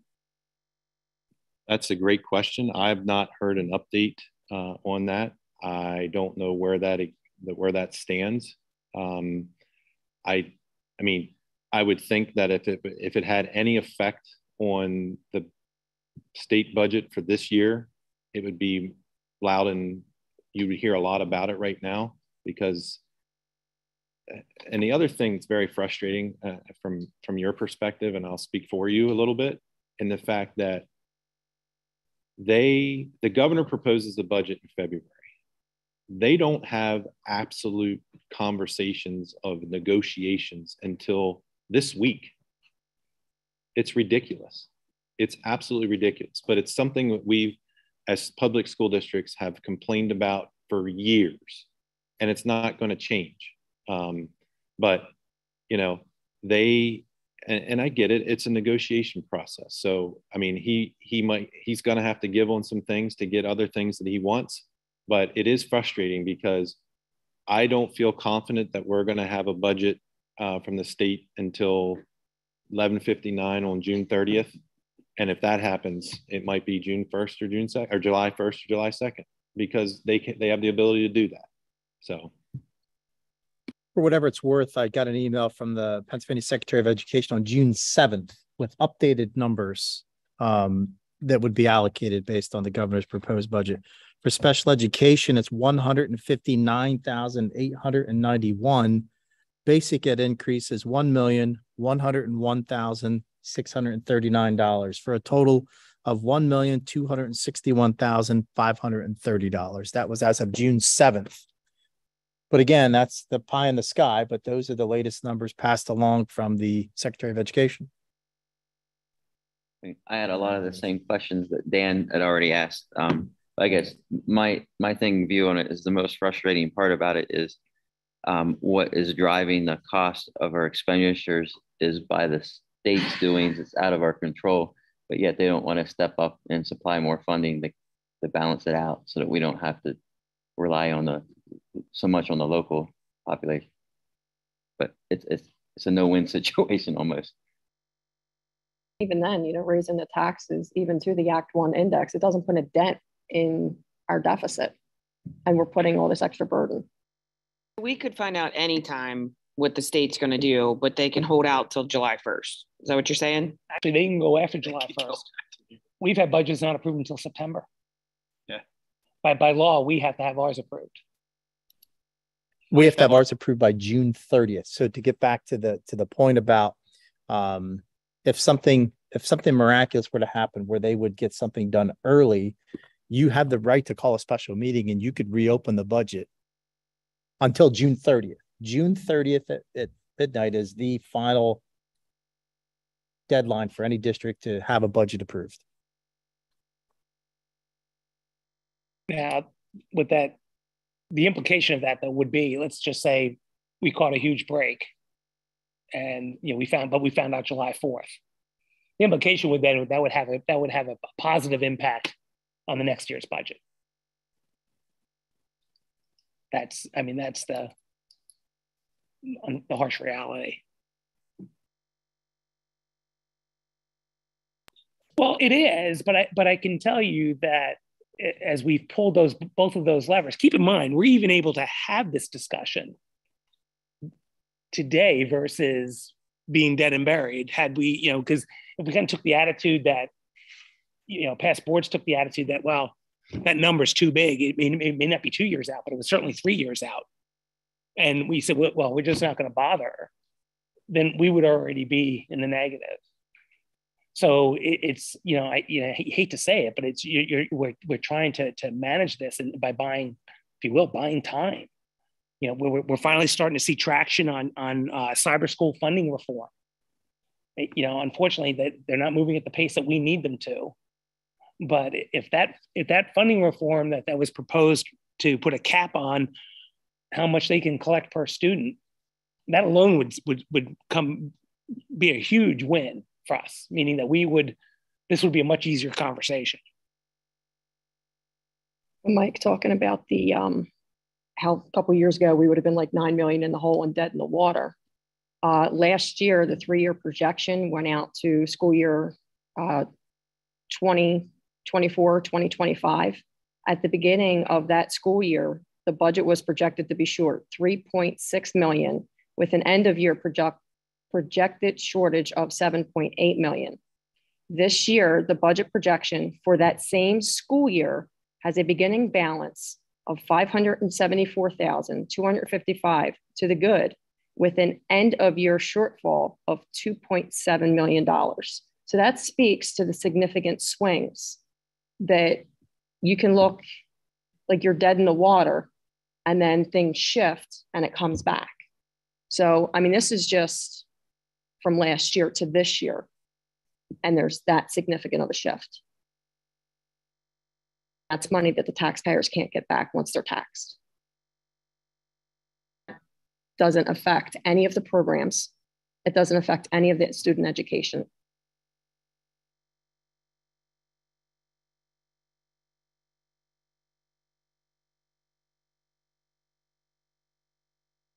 I just don't know how much more burden you can put on the taxpayers. Last year, the big discussion was the inflation rate. The inflation rate's doubled from last year. Everything's gone up in price, and you're expecting people to pay more when they're already paying more for everything. So how much more do we put onto the taxpayers? We have to look at what we can cut in expenditures, which I know we're trying to do. But at the same time, we have to keep digging at that and not just keep spending more and expect the taxpayers to make up for that.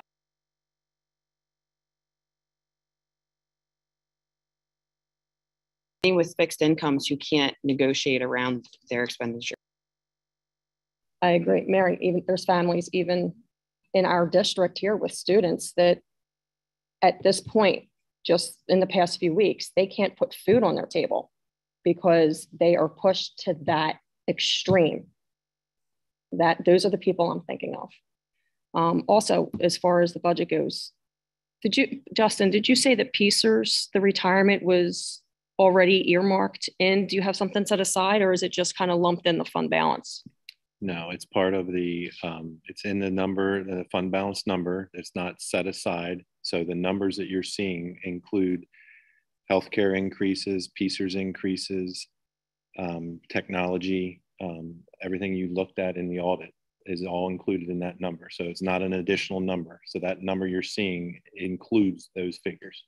Is there a way that we could set aside like just a little bit extra to help mitigate some of those high costs? Because what I'm thinking of is like, if you have a 6-month premium for an insurance policy you have to pay and it's due every 6 months, you kind of budget out every couple months X number of dollars. So when you get to that 6-month mark and you have to pay that premium, you already have the money right there. So my understanding of the way that you do that is if you're going to increase taxes, you set 0.5 of a mil to PCERS, and then that piece will go across. Here we're already in a deficit. There's no way to set something else aside when you got to cover your deficit just to get a balanced budget. And the reality is, boards in the past have made the decision to set money aside to increase that fund balance for this particular issue that we're facing. In the past, we've set money aside for PCERS. It's undesignated, designated fund balance. That's what you were asking earlier. Okay. Those were decisions made in the past because down the road, the boards and Mike and those have been on before for some time can speak to that. But that's why the board made the decision to set money aside for future PCERS increases, future healthcare increases. One of the other things I noticed looking at the audits was during the 2019-2020 school year, Bermudian paid $1.6 million in principal payments and $754,000 plus in interest payments for a total of $2.3 million in debt payments. The district borrowed an additional $34.9 million to construct a new middle school at the end of April 2020. I agree with the decision to build a new middle school. However, I think we could have taken out less debt and maybe paid our teachers and support staff a little more. Well, keep in mind that we could have, but we still aren't done, and we don't even have the money to finish as far as the work on the old middle school. So that is that's kind of this situation, right? So. What I'll add too is that the decision was made from the board's level to keep our debt service payments structured in a way that they do not increase the entire way through. So the 2.6, which is only one component of it, actually it's around 3.5 total bond payment every year. That has been the same for ever since I've been here. So that's 9 years. And that's what the debt schedule is set so that there is no increase or impact on taxpayers, so that $3.5 million bond payment is the same from 9 years ago out to 2040 when the middle school will be paid off. Okay.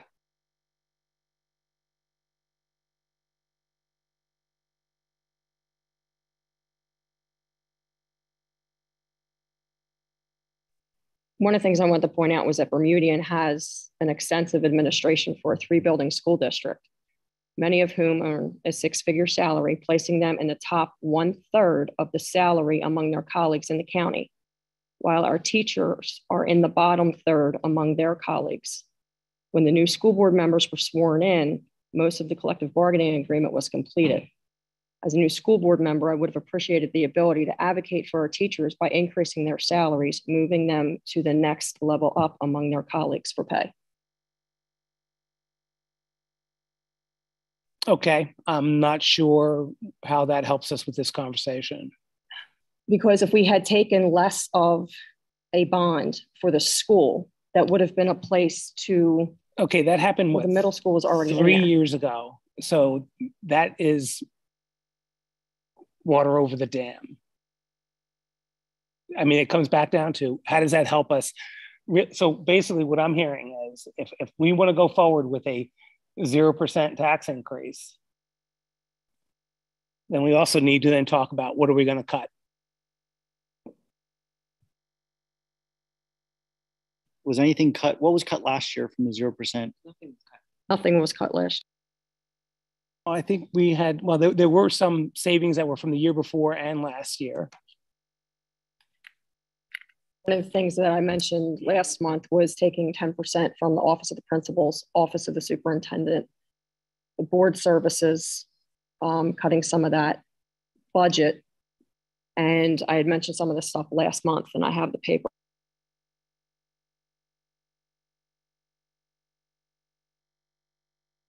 So for the 2021, I had, suggested a cut of 10%, which would have saved us $8,000.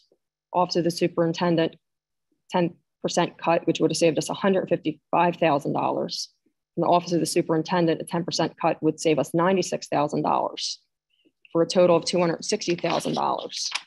I did mention travel, and I don't think with gas prices going up, that would be a good idea at this point because it would be easy to go over budget on that one. And then the general supplies budgeted, there was a 5% increase for this budget.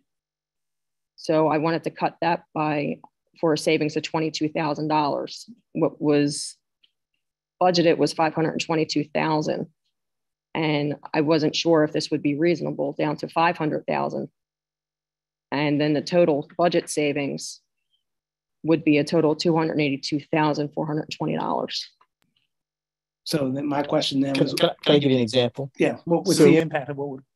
So you were talking about and I'll just speak to the Office of the Superintendent, which covers a lot of things. It's not just me; it's a lot of things. We actually made a proposal in April that saved $173,000 by shifting personnel that would come out of the Office of the Superintendent, which is more than your 10%. That decision has already been made, and we've already realized that savings. Fantastic. Your 10% was 90. We're at 173,000. Also keep in mind, I think Mr. Pierce, the personnel changes that we made that would come out of the Office of the Superintendent by shifting saved $173,000. The other thing I want to point out, Mr. Pierce shared with everybody, all 3 buildings with their building level budgets is what, 450,000 something. All 3 buildings, $450,000 total for 3 buildings. Just wanted to put that back out there. So we've already exceeded your expectations. Did you? 100%. Yeah. Because I was just looking at the actual budget for 2020, 2021. It was like $1 million for those offices. And again, I don't know. Mr. Pierce could speak to all the details. It's well beyond his people and support services. But I can tell you specifically out of that office, we just made changes to save $173,000 2 months ago. That will not be $173,000 this year. It will compound each and every year based on the changes that we've made. One of the concerns I always have with if we were to come down and say, look, we're just going to do a blanket 10% cut, is we will disincent the administrators to cut on their own, because they're like, If I cut and then they're going to come back and take another 10%, it's human nature. I mean, anybody that's managed budgets in a business, that's how it's worked, right? If you know when people come down with those broad edicts. So I'm not saying we don't look at cuts, but I want to specifically look at what we're cutting and not in an abstract fashion, because I think that's when and again, this is even happens in businesses. When people do those flat 10% cut across the board, they never really know what they're impacting until they've impacted, and then it's too late. That's kind of why I was just throwing it out as an idea. I appreciate the spitballing, but I just want to say that is my one concern. So just to give you an example, from the budget overview from just the month of May that we realized in the, can you go, Justin, to the slide for this year? Give a number. That's why I have page numbers. I don't have the page number on. So it's after 2021. So it'll be 22, 23 slide here. This one, budget overview. Yep. So if you take a look in May, there's the 173,583. Take a look at savings from Schedule A. That's special education. Those two items combined is almost $350,000 savings. However, when you look at special ed, we could be a student or two away from having to pay for something else. It really is it's dependent upon the needs of the students. And so anytime we see savings like that with special education, I always get nervous because somebody moves in and they have special needs, they have special programs. That's a mandated cost that we have to. But right now, we're super excited to be able to show you those two items. So again, getting back to just decisions that have been made in budget cuts, those two items alone are $350,000 in 1 month as a reduction. Thank you, Justin.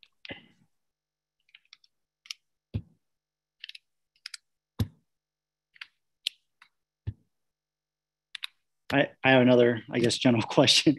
Again, the expenditures have been more than revenue, right, for years. What are we're doing cuts and everything like that, but we haven't actually. No, they couldn't be, because if the fund balance went up, yes, that means they weren't. That's okay. That's what now I remember what my question is. So we're presenting with the chart with the projection for 2-3 years out and so on. It's been going on for a while. You say it looked like we should have been shut down 5 years ago or something like that. And then when you brought up the fund balance history, it looks actually healthy, like from year to year. What is the main cause? It's not because of the tax increase, right? It's both. It's because of an influx of money coming, right? Well, it's the tax increase, but it's also savings that we've been able to garner. Okay. So not filling positions. I mean, that chart was in here, right? Maybe it wasn't. The number of positions we've eliminated over this period was. Yeah, it has a one. Right. Yeah, I mean, it was like, I think 15 or somewhere in there. So again, the administration has been very diligent about grabbing those savings when they can without impacting the students. And so, for instance, I shared with you tonight, we have a resignation. We're not posting that position. I'm going to go look at class size elementary, which I think are really good. But I'll be honest with you, I also have to take a look at our special education needs. So if we can still have great class sizes that meet the needs of our special education students, that position would be one that we wouldn't fill right now. I just don't know that. That's going to be dictated by enrollment, and it's going to be dictated by student need. But as of right now, that position is not posted. So what's the impact of that? Salary, benefit. I don't know if the total financial impact of that, but that's a decision that we haven't made. The other thing you have to keep in mind, like this year that's been so frustrating, when you pass a budget, that basically you're passing a budget with the revenue that the state has allocated from the previous year. Okay. Once your budget's passed, then we get the real numbers. And historically, that's been a little bit of an increase. But we don't know that until after you have to pass the budget. Thank you for that. So to add to that, Dan, so another part that I believe is my responsibility is, yes, you as a board approve the final budget. My job is to spend money the way fiscally responsible, okay? So back to what Mike had said earlier, I do everything in my power to make sure that that deficit, like if it's 1.763625, that's the Equine Index. My goal is to come in under under $1 million on that. And I think every board member sitting up here wants me to do that. Okay. That gets to what Mike was saying earlier. Okay. I said from way back in January, and for the board members that have been on the board, they know how I operate. I'm very conservative when I budget. I'm not going to take a risk. I'm not going to put us in a position where I'm going to put a number in that is extremely risky and it's going to backfire on us. I'd rather have the other side, that we have the savings at the end and we're building that fund balance and not taking from it. Okay. So, and another key piece that is so unpredictable, and it's one matrix that we have as a school district, and it has a pulse on the local economy, and that's the earned income tax. Okay. What we've been hearing, and from pre-COVID and then once COVID hit, is we were going to see a 30% reduction in our earned income. That has never happened. That has never happened. Now I'm saying that's one matrix that we have. And I'm sure there's many families out there that are struggling, but the matrix that we have to look at, our earned income has continued to steadily increase at the rates that it has been. So I don't know what that's attributed to, because I was expecting a 20 to 30% decrease because of COVID and with everyone losing their jobs. But earned income is exactly that you get taxed on your earned income. So that's people working. And it has not affected Bermudian Springs community, that one matrix. That's another reason why the revenue sometimes comes in higher, because again, that's a very risky thing, because a pandemic should have reduced our earned income tax. It did not. It did not. No, that's not Title I. That's local. That's local revenue. Yep. And just for the record, we are not allowed to touch the earned income tax rate, in case anybody was wondering. Set by the county? Who sets that right now? No, what happened was, for those, all right, little history lesson. So there used to be this thing called the occupational tax based on your job title, which I thought was brilliant when I moved to Pennsylvania. There was an opportunity back in the mid 2000s for districts to dump the occupation tax that was based on job title and move to an earned income tax. The key caveat was it had to be budget neutral, which means that you couldn't say, oh, all right, we were bringing in $500,000 in occupational privilege tax. We're going to set our EIT rate so we bring in $1 million. It had to be 1 for 1. The difference is that obviously, and one of the reasons why we're seeing it going up now is we know that there's wage inflation, right? I mean, just look at minimum wage. We're seeing it, with our own employees, to retain people to work on our support staff. We've had to adjust salaries. Well, that's going to cause the earned income revenue, income tax revenue, to go up, which is unlike real estate, right? Because real estate is based on an assessment that was done in 2010. So, my house, whatever was valued then, I'm paying on that same assessed value as that was, 13 years ago, 12 years ago. And it's, the only thing that's going up, obviously, is the millage. So one could argue that if they did an assessment every year, which nobody wants, right, we probably would have kept pace, but that's a piece that does not. So, but anyway, so that's how we got to the earned income tax rate that we have. I have another question about the budget that's up for review. You talked about fuel earlier. Was that calculated into the budget, the rising cost of fuel? Like when you first put the numbers in, was that at a certain dollar amount? And if we approve that, we'll just use a round number, $3. And we know that it's $5 now. Does that mean that the money's exhausted already if we prove it at this budget rate? Or what does that mean? I can tell you that the budget, if the fuel cost stays the way they are currently for the whole year, our fuel budget will be shot plus a lot more. Yes. So we will be over budget in our fuel. So where does 100%. that funding come from? That's going to be looking at other areas that I can take money from and not spend that we were originally planning on. That's what my role is, to find the place to take that from.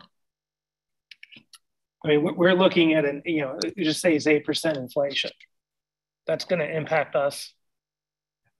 So even, so we're already 8% in the hole. I feel like I think someone said this earlier, we're just kicking this further and further down the road. Well, and we are. And I feel like we need to, and I know it's a huge problem, address the problem and try to figure that out and solve it. And I know we already said off limits is having the state pay us, right? Retirement and charter school reform could happen 5 years from now, not anytime soon. So I don't know how, but I think that's why we were all put on this board, I think, appointed, elected, however we got here, is not only make tough decisions, but also to address the real problems and try to figure out how we're going to fix this. I know some of it's out of our control, and it's going to take all of us, not just one of us, to try to figure this out. But I don't know. The hard part is doing no tax increase or doing the max. And I've seen what the max, it just delays it a little bit. Mm-hmm. And it's going to happen sooner or later. I guess that's another question. What does that mean? What's going to happen? Because people are scared about programs and teachers being fired and all this stuff. Like, it'll be well beyond that, right? Like, well, I think it would depend. If we came in with a balanced budget, you would start cutting anything that wasn't mandated. Gotcha. I mean, am I correct? And then what is the impact if the school goes into receivership? Yeah. Then local control is gone. Are they tied to an Act 1 index when they're in receivership? I'm sorry? Are they tied to an Act 1 index when they're in receivership? The state takes total control and they make it work. I feel like that's like almost the real conversation that has to be had. And maybe it's been had before in the past with the board. And what are we doing about that? We have, and I'm going to go back to, if you go back to the few, we've done a tremendous amount over the last 9 years. We've eliminated 13 professional staff positions. We've made significant healthcare. So we have worked really, really hard to keep kicking the can down the road. Like every school district in Pennsylvania, there's 2 districts right now in receivership that receive a significant state subsidy. And we're not in the worst shape when you see these numbers. We're not in the worst shape by any means of school districts, and there's some that are in better shape than us. But eventually, with those PSERS numbers, every school district will hit it. But every school district is trying to push that off as long as possible. So I do struggle with the idea that we haven't done anything. That's why I gave you the historical data. We've done a tremendous amount while still providing a top quality program for kids, providing opportunities for kids and resources for kids. I'm really, really proud of that. We've tried to hold off on all of those things. To Mike's point, we will continue to do that. We will reevaluate every time. I can't tell you, like, here's the stress that I have. When I thought that we were going to have this position, okay, I know our learning support case numbers are pretty low. So to even consider and entertain reallocating a position for learning support, like, doesn't make sense budget-wise. But then you have the human aspect of the needs of kids.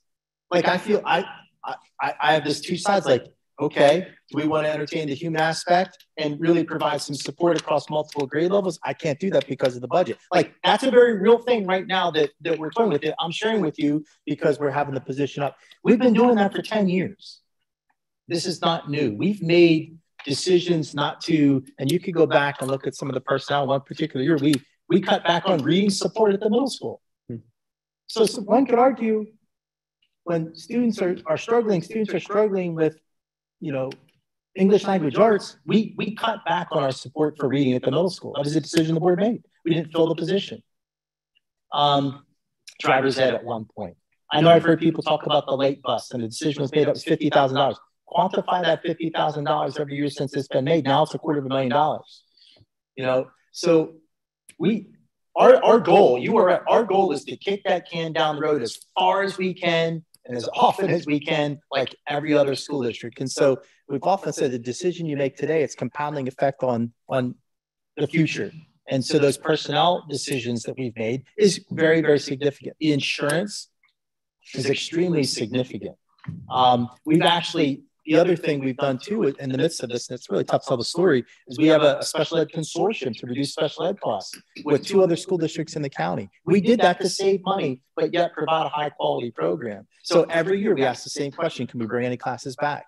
Can we add a new program? Can we add a staff member? And those things are happening. All of that was done because of budgets. And so I just implore you to go back and yes, I'm going to defend. We worked really, really, really hard for 10 years. And so if somebody was, it's just simply not accurate. Like, we've done a lot. And that first couple slides was trying to depict that. And actually, and you can see if you look at the detail, like this month, like that's projecting here, each month, there are certain things that have been done each and every month that we know have a compounding effect. And so at some point, you know, we will have to look at, you know, other programs that aren't mandatory. If we get that, our goal is to not get to that and to continue to push that. So Jen, like, it's music to my ears when you saw the fund balance and how we've been, like, that's exactly what we've been trying to do for a number of years. And it isn't any one thing, it's a combination of a bunch of little things. And those things add up. And when you add up a bunch of little things moving in the same direction, you get tremendous support. And that's really what's got us to this point. Well, I hope you don't think I was like personally attacking you, saying you weren't doing anything. No, listen, this is, I work Bermudian Springs right here. I've been here for 14 years. And I take great pride in the quality of education that we provide, the people that we have, and the experience our kids have. And so, yeah, we've worked really hard to maintain that, and actually not just maintain it, but get better and create opportunities. So I didn't take it personally, but as the district in our role, I am super proud of the work of folks here, people at the building level, our teaching staff, to continue to work and to grind and create great opportunities for kids. And that's the goal. That's still our goal. Everybody here, your kids here, everybody, that's our goal, and try to minimize the impact on them. I think we've done a pretty good job up to this point. And so our goal is to, like, let's keep kicking that can down the road. I just wanted to say that as a new school board member, we don't know the back history of the past 10, 14 months. So you try to brainstorm to come up with these ideas. So, you know, agreeing with what Dan said, it's not personal, and it's not that we don't appreciate what you've done, but I'm just trying to throw some ideas out there. And I think a lot of times we see some of what you're talking about behind the scenes where you save money and stuff like that. But I think out in the public appearance of things where they don't see all that, all they see is like, okay, we live in a rural area, a lot of people with fixed incomes. And I get questions like, why the middle school have to be so fancy? Or why do we have all this turf fields? Or why are we trying to be like, you know, a Cumberland Valley or a Gettysburg? So those are the questions that I get right out in the public when we talk about budgets and boards. So, but we see more of what you're talking about when you're saving money with personnel and things that they don't see the whole picture sometimes.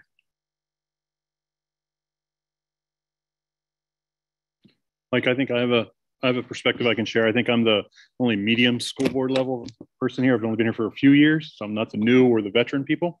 So I think I've more recently gone through a lot of experience, like a lot of the new members then too. The first time I sat through one of Justin's presentations, I think I had a similar reaction to a lot of the newest board members too, that why have we done this? Why has this continued to happen? Why is our expenditure so high? What did the rest of the board do this whole time? Because that's just the number one or the most common reaction. It's the reaction that Travis was getting to too, that a lot of our people in our community have that same reaction. Then I start talking to Justin, listening to Justin's presentations and interacting and seeing what our school board does. You know, 90% of our expenditures are mandated. That's what we've talked about numerous times then too.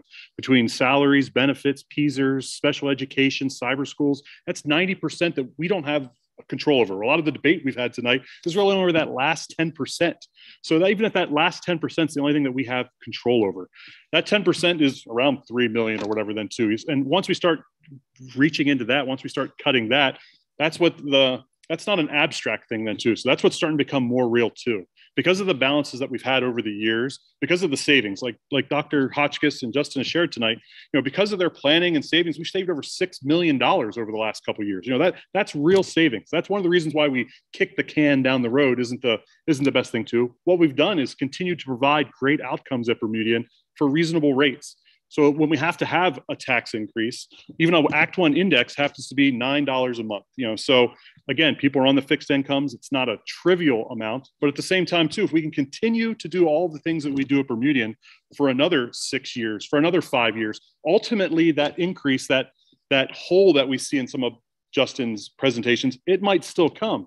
But when or if that hole does come, we can control the size of that deficit. That's why we might need an increase this year to control that size. Because it's easy to say, when I talk to people, I've talked to plenty of people, like all of us have. We talk to people in the supermarkets. We've gotten plenty of emails this past month. I've talked to business owners then too, because clearly it impacts the businesses in our school district. So there's a real impact then too. But what will happen when those expenditures come? It's easy. That's the first thing everyone, no matter what their political backgrounds are, whatever their leanings are, one of the first things they ever tell me is, why is our cost so high? Why do we keep spending? I explain the 90% to them, but then they're like, well, what can we cut? What can we do? Let's cut expenditures. And we've talked a little bit about that, but we've only talked about in an abstract. That 10% of stuff that we can cut is the non-mandated programs. Those non-mandated programs are our extracurriculars, our sports that so many of our kids excel at. Those non-mandated forms is our agriculture department. So we're a farming community. We have a great ag department. That's not mandated by the state. We have ACTI that Mr. Chubb goes and attends all the time too. It creates great vocational applications to our students. That's not mandated by the state. These are real programs then too. When we just say we're going to cut expenditures, that can't just happen in a vacuum. We can't just dictate cuts. That last 10%, when it starts to become real, is going to have other implications then too. So I think some of the problems we have then too is we're put in a lousy situation as school board directors. We have to sit up here then too, and they're forcing us to choose, they being Harrisburg, the state of Pennsylvania, they're forcing us to choose between the financial security of our school district and raising taxes. And neither of those choices is going to make, there's going to be somebody that's going to be unhappy with those two choices. But that's what's put in front of us then too. Those are the two choices that we have to make.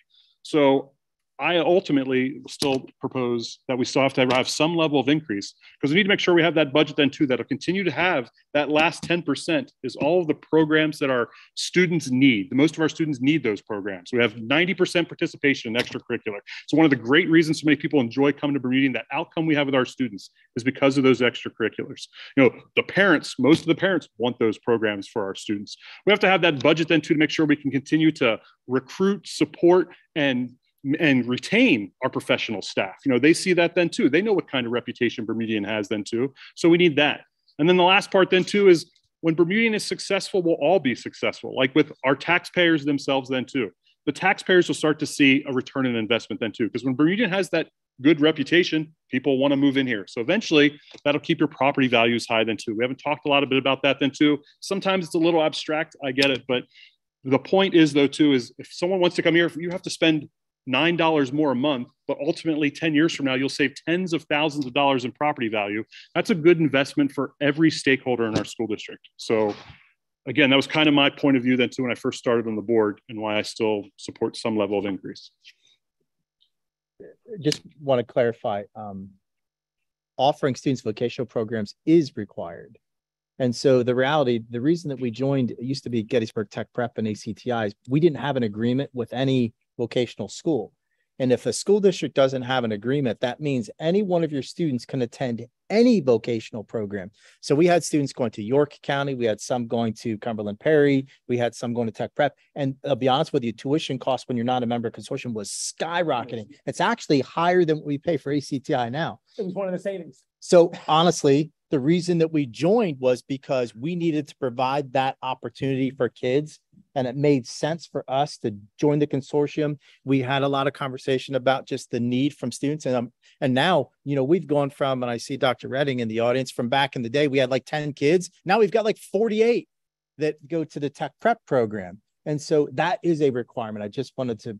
Correct, but still then the opportunity then too. We provided a better opportunity for our students. ACTI provides that opportunity. It's one location. It's easier for the students to get there and back and forth. So that's just another thing that Bermudian has, like Mike said, it's another savings, another opportunity that we provide for our students here at Bermudian.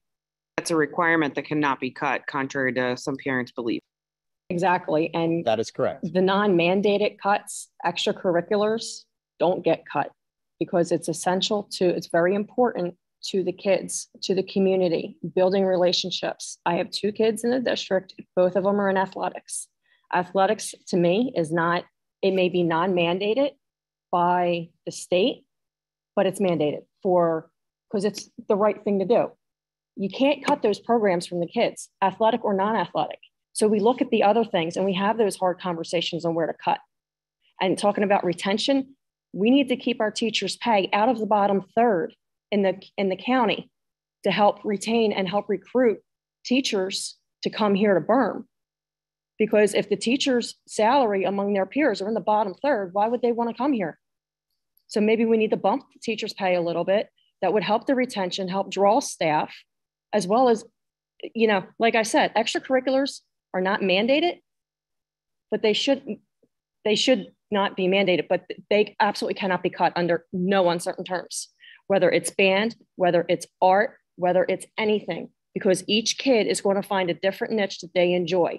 Each kid is going to develop friendships that will last possibly a lifetime within those extracurriculars. So extracurriculars do not get touched.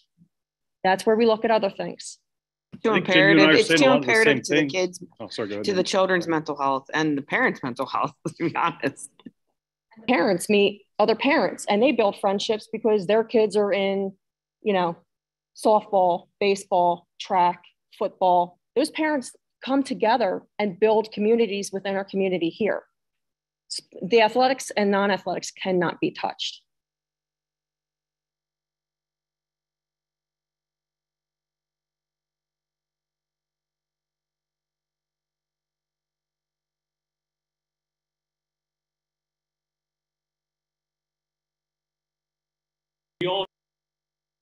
Keeps them out of River Road.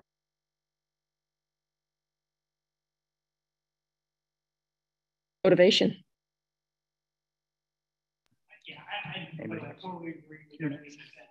But that is the number one reason why, you know, that keep in mind. Talk about 2 point whatever million. There's gonna be programs. That's not something we can. Some of the shortage now also is we have 143 students out in cyber charter at $2.1 million. If a lot of those kids, and I know every single student is not going to come back, but if the majority, say like 120 of those students come back because they left over the masking issue, majority of them. If they left, if they came back, right there is, let's say, about just under $2 million back. Right. To Burn. But we can't. Oh, I get that. I get that. But that would be a conversation then for next. So, and I don't think that number is quite accurate, right? Because if you look at where our numbers are now and compare them to pre-COVID, it's higher, right? But it's only about 50, not 120. So, well, no, and when you look at the cost increase, right? We have less students. We have less students and we're paying more money. So even if we took it back to like that pre-COVID number, it's still going to be higher than what we were paying for pre-COVID. Yeah, it's not going to be 2.1 million. Right. No, it won't be. It would be lower than that, but it's not going to be. We're not going to make up that deficit with that. Historically, we were running about 60 to 70 kids in a given year average over time, and outside cybers pre-COVID.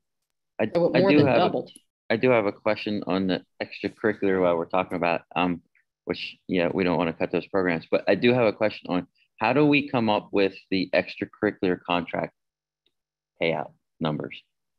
They seem part to be of the collective bargaining agreement. It's negotiated in the collective bargaining agreement. Because I just seen like the numbers are all over the place on what they are. Yeah. And I'm just kind of like, okay, how do we come up with Looks these? like they were picked out of a hat. Right. And some of them I'm like, I mean, I'm not trying to throw Derek under the bus, but I'm like, you know, auditorium manager, really?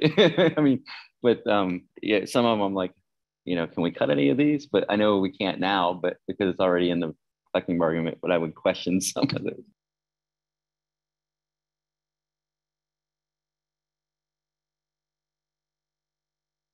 And some we aren't filled. That's the other piece. like I wanted to say that too. I think that was the point. The point I was trying to make is we can't just talk about cutting expenditures abstractly. That's all we've done so far tonight. I don't want to cut any programs. So extracurriculars is critical to what we're doing. All of our programs are critical to our success of our students. But to say that somehow we're not going to raise taxes and still maintain all of our programs is just incongruent. Those two things don't match. So the way we've been able to do it for so many years is because of a balance of all of the savings that Justin shared with us and some version of tax increase, that we can't continue just to rely on savings to make up that gap. That if we're going to talk about no tax increase, but then still the importance of all those programs, which we all agree, those programs are critical to the success of our students, and all of us want to maintain them. But to maintain them requires investment, requires continued investment from our community. So at some level, our community, Bermudians started before most of us were even born. So taxpayers have been investing in this resource for 40 some years, we'll say. So that's a resource into our community is invested in. So we are responsible to continue to maintain and be responsible for that investment. So that requires continued investment, especially so we can continue to have all of the sports. We can continue to have our great musicals. So we continue to have our great music programs. We send students to national art programs. Like those are the outcomes we need to continue to have, but they don't happen if we aren't responsible enough to continue to ask for investment. I don't remember anyone saying anything about cutting programs. There has to be something. If we want to reduce expenditures, eventually it has to get caught up. I don't know what other unfunded parts of our budget there are. So maybe Mike has other ideas. There was no programs were cut last year. No programs weren't. So the idea then too is zero tax. Eventually, yeah, but we made that up with fund balance, right? So it's not like we magically, lowered expenses either.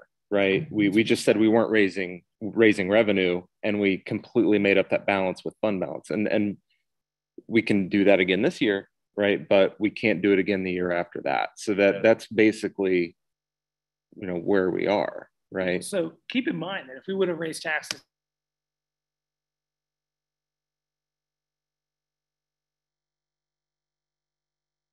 So question, why did the board, I guess I would say, give credit to the board for last year that they didn't raise taxes, right? So why did they not raise taxes? I think part of the idea is, once we talk about then too, is all of our stakeholders. Some I've mentioned lots of times then too. I think I've talked to you about it then too. So the idea then too is last year was the year for our taxpayers. Our taxpayers are just as critical to the success of Bermudian as our parents, as our students, as our faculty, as our administration. All of those stakeholders are critical to our success. So to continue to ask our taxpayers to do the max every year isn't any more fair to them than cutting programs or potentially cutting programs for our students. We don't want any of those outcomes. So we have to try our best to balance it. So we continue to look for savings like Dr. Hotchkiss and Justin have done. And at the same time, we're going to need to continue to have that investment to make sure that we don't get into that negative hole. Hopefully then over the time then too, some of the things that we can do to change some of the things that have happened in the future is to advocate for some of those parts then too. So it's not just we're just not relying on our taxpayers to make it up then too. Like I talked to Torrin Ecker, I emailed Governor Wolf, I advocate for ways then to get more funding into our school district, talk to local businesses to make donations, that there's other things that we as school board members can do, but even then that's still not enough things to get us back to a balanced budget. We need all of those stakeholder buy-ins, and part of that buy-in is investment from our taxpayers. So. I would agree with some of what you're saying. We can't go, you can't go year after year and not raise taxes. It has to be tax increases through certain years. What I'm looking at is like we've raised taxes for 15 years and then we gave them 1 year off, right? And last year, the previous board members, one of the main reasons why, it was brought up not to raise taxes was because of the 4% inflation. And now we're double that inflation. My personal opinion is, yes, we need to invest and at some point in time, yes, we're going to have to raise taxes. My personal opinion is we need to get through one more year without that burden on the taxpayer. And then from there, then move forward and do what we have to do if we have to raise taxes. If anybody went back and listened to last year's board meeting, everything you guys argued to not increase taxes is doubled now. The cost to the consumers double. The inflation rates double. Everything that people are paying, grocery wise, gas prices, daycare, and not everybody's getting double extra income. That is false. I haven't gotten anything in a couple years. So you know, not everybody's making extra, but still paying more. When the inflation's double, I don't know how you keep trying to, you know, not beg, but hit the taxpayers with more. Well, yes, you understand that at some point it's got to go up. But if every rationale you guys used last year, it's doubled now. So how do we ask for more? Oh, yeah, but that same doubling is also now impacting us. And again, we're looking at another, now we're a year closer to where we're not going to be able to get to a balanced budget without some draconian cuts. One of the other things I'd like to add in is that, you know, again, with the 2024, 2025 school year, there was a swing of $3 million to the positive in the beginning, with a shift towards the end of the projected school year of $5 million. Those are significant shifts. So it may not be as bad as it was before. And not only that, but, you know, yes, the gas is going through the roof. It's projected to go higher. Inflation is 8.6%. People may be getting raises, but it's definitely not enough to cover the cost of inflation. So, you know, last year, it was the same thing, you know, talking about how, you know, we could be far, far in the red, and then, you know, things work out because something always seems to work out somehow. I've often chastised Justin sometimes because he runs magic all the time. That over the years with this board, Justin is excellent at his job. He's done great work. He's always given us numbers that are underwater, and then a year later, a few months later, they get better. And that's a testament then to all of the hard work that our administration has done to save us money. It's also part of the fact then too that this school board has done as best it can responsible increases for our community, that we balanced to zero. And I wish we had more time to do more zeros, maybe with some advocacy and some changes at the state level. That's why we need that increase, to give it time to happen, because we all know that our politicians move extremely slowly. And the idea that the budget subsidy from the Governor Wolf will most likely not happen. But the word that we have is that the people in Harrisburg, that there is movement for a cyber school change or a cyber school cap on funding. But that might not happen until next year. We might have to pass next year's budget before Harrisburg finally even starts capping those numbers. So we need to give that time to happen, that we don't want to put Bermudian in a negative or a bad situation before that happens. We need to give it time. We need to allow them a chance to help us. And that might take another year or two, which requires us to make the tough decision to help keep Bermudian going in the meantime.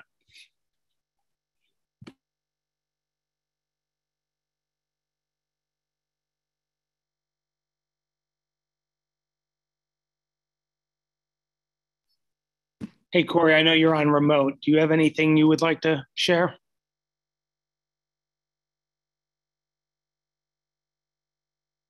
Justin, what would the average increase on a household be at the Act 1 index? So it ranges from $7.56 in York Springs to $9.76. I'm sorry, $9.86 in Reading Township. That's per month. Okay, that's per month. Just thinking a little bit different outside the box here. You know, a lot of households, and I imagine, have cell phone bills. A lot of households probably have, you know, some type of TV service.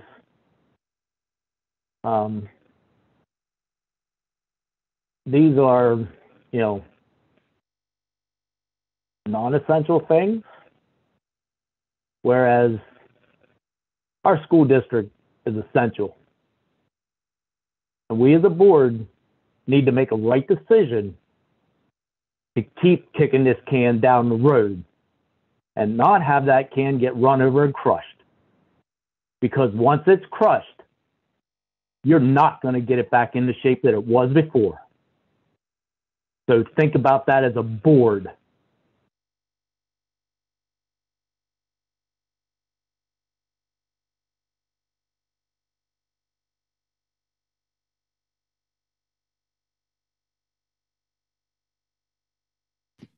sorry, couldn't be quick now. I wanted to say it too. I don't like the kicking a can down the road metaphor. I just want us to stop using that mostly then too, because I like the idea that we're doing we still are doing as responsible budgeting as we can.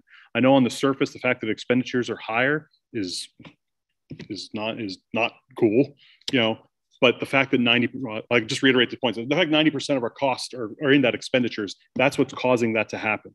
But our ability then to moderate our expenses, what we spend the money on, how we increase taxes, and the savings we find doesn't allow us to kick the can down the road. It allows us to continue to have responsible budgets each year that allows us to continue to do all the great things that Bermudian does. It allows us to do the extracurriculars, allows us to do music, allows us to recruit and find good teachers, that those things happen because we continue to responsible budget. And if we take a step backwards, we jeopardize all of those things.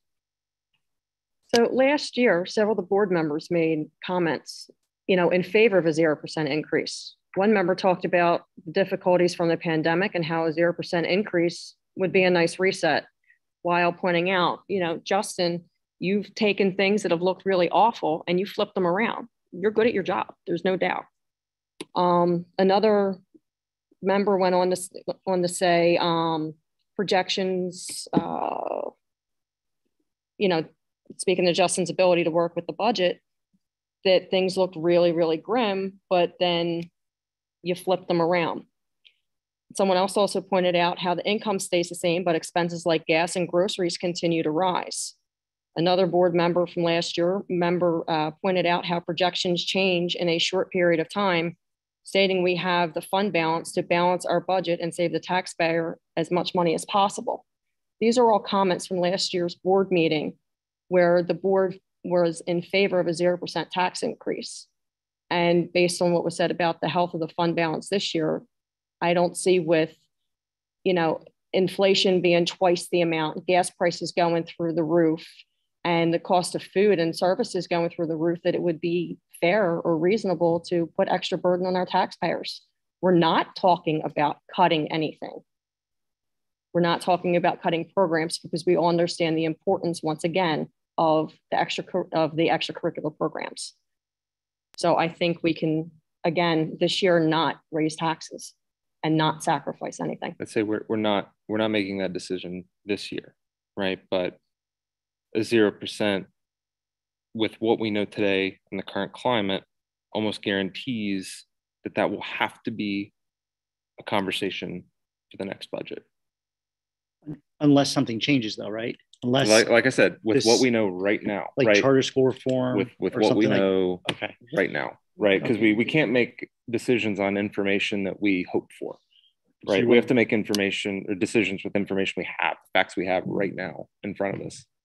That's the hard part for me, because the facts are, with all the projections that Justin's provided, is it doesn't get fixed, right? Like eventually there's going to be a stop. There's going to be like an end.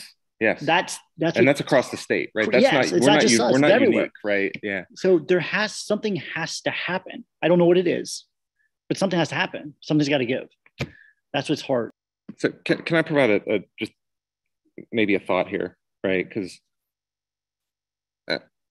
we and Justin pointed this out in the beginning of his presentation, right? That we have the increase in the homestead credit from the Act 1 for this year, right? $40.57, I think, or something like that, right? So if we didn't go to the index, right, we went like halfway. That almost becomes a wash on the average for the average increase of a taxpayer. Is that fairly close, Justin? Yeah, the annual for half midpoint for York Springs, it's 45.33. The average for Reading Township's 59.15. So we're down to dollars and maybe cents per month that's a total annual increase. That's annual. Yeah. So just to this could be, from a taxpayer's perspective, close to neutral, even if we do an increase in this year because of that additional homestead exclusion from the Act 1 funds provided by the state.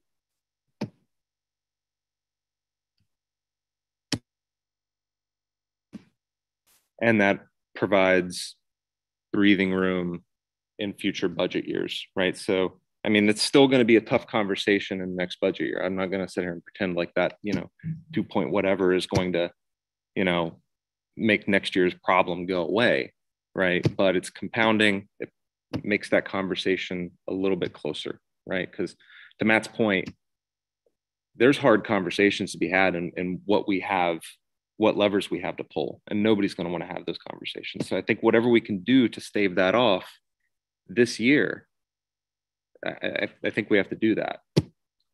The other thing too is that I think is important to call out is the fact that we talked about it with the lunch budget and the lunch prices, that if we were to do nothing this year, next year we might have to go high. And I suspect next year's ACT1 index is going to be significantly higher than it was this year, because we know the cost of living that they're projecting for Social Security increases are, they're going to be almost 9% next year.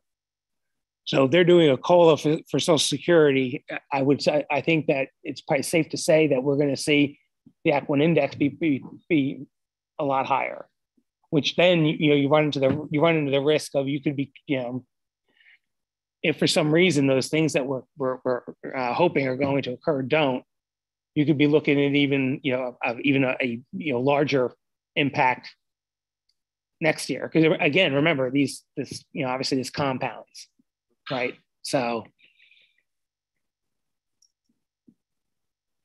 Like I just want to say too, I want to reiterate the comparison of those impacts then too.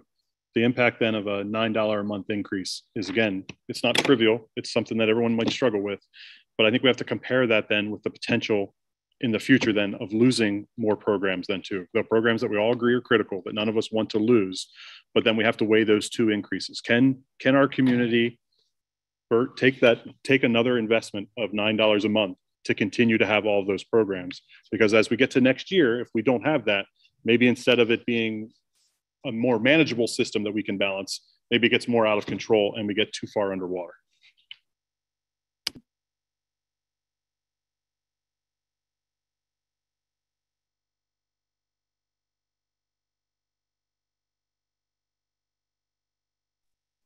So the way we set up the agenda on the advice of the solicitor, because we knew this was a tough conversation. So under letter, Justin, do you guys need this presentation anymore? If we can go to let me just go back and I'll start sharing so I can.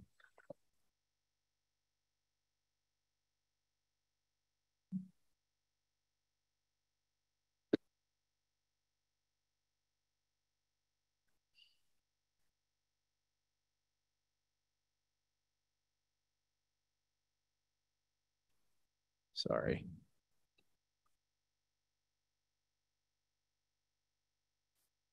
So this page here. So there's in theory, I mean, I think Mike talked about it earlier. You can kind of come to a consensus on what you wanted to see on the agenda first. That would be great. But if not, the idea behind this approach, and we could do anything. I just want to kind of get back here to kind of give everybody a pause to think a little bit. So the way this is laid out now, option A is to the ACT1 index. So you conceivably as a board could make the motion, second, have a conversation, and then vote option A up or down. If it passes, option B and C are eliminated. If option A gets voted down, then you could go for a motion for option B, which is the midpoint of 2.35. Make the motion, second, conversation, vote it up or down. If that doesn't pass, then you go to C. So, or you could flip-flop. You could put 0 first, or you can have 1. I'm sharing with you just to give you options to consider. So each of these, unless you have another number, that we pick those because that's what Justin has always shared the budget with: 0, halfway, ACT1. You can flip them.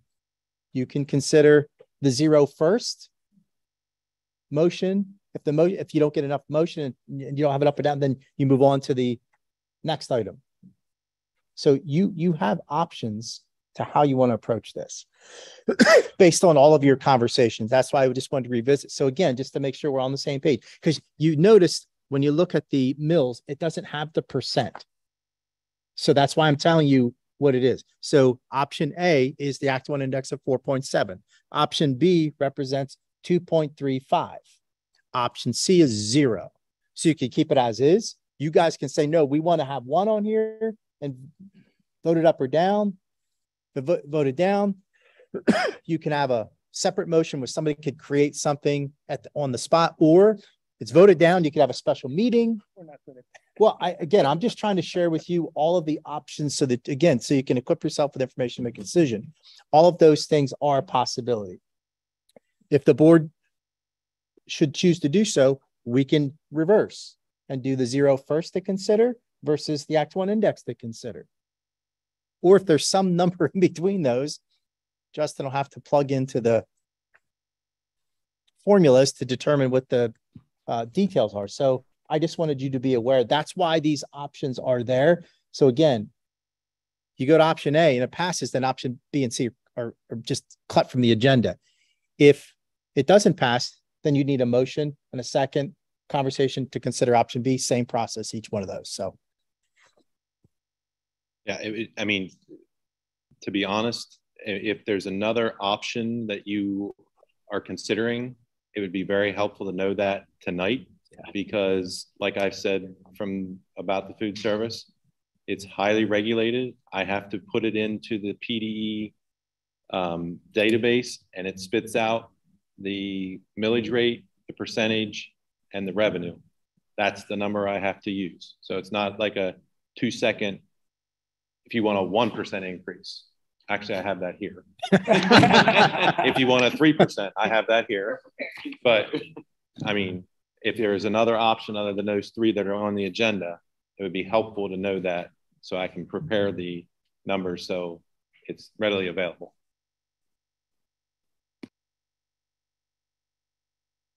But it's not required. Options are always good. So.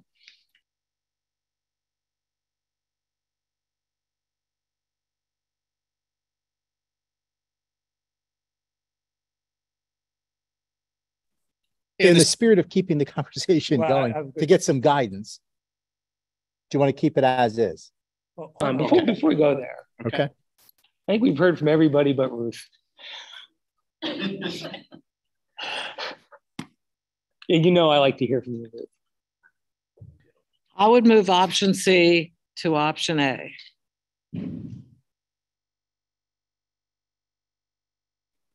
Okay. So to satisfy what Dr. Hotchkiss is saying, these are the 3 options we're going to put on the agenda tomorrow. And like you said, vote up and down, whatever. And if we want to put other options on, we need to decide that now. Let Justin know so we can be prepared. That's what we're discussing right now. Okay. I'm good with it. I am as well, though I would like to keep the current order. I'm good with it too. I like all the options in the current order also is fine. I mean, if you flip it, doesn't matter, but all the options I think are reasonable.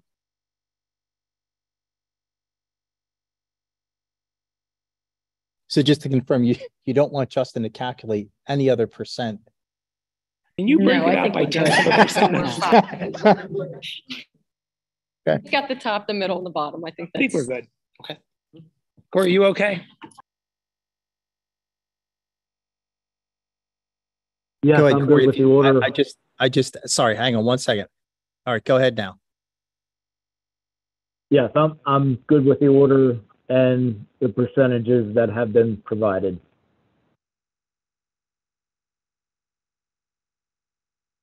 Corey, can you repeat that? I hit the wrong button. I'm sorry.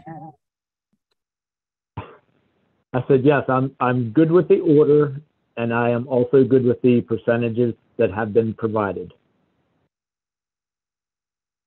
Thanks. Okay. Item 14, ACTI.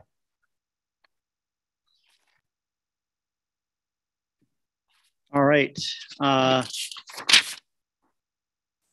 There's not too much to provide for an update. The biggest thing that happened last month was we passed the budget all the districts, and then of course the ACTI, the JOC personnel went ahead and passed it also. So that's the biggest highlight from last month for ACTI. So that's all I got. Thanks.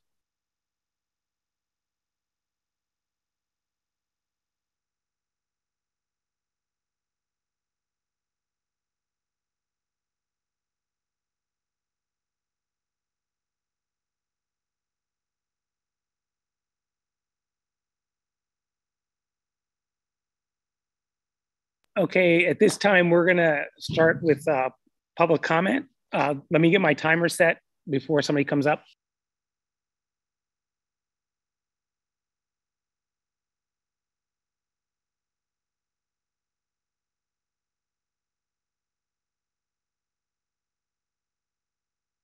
Keep your remarks to 5 minutes, and also state your name, and we'll open it up now.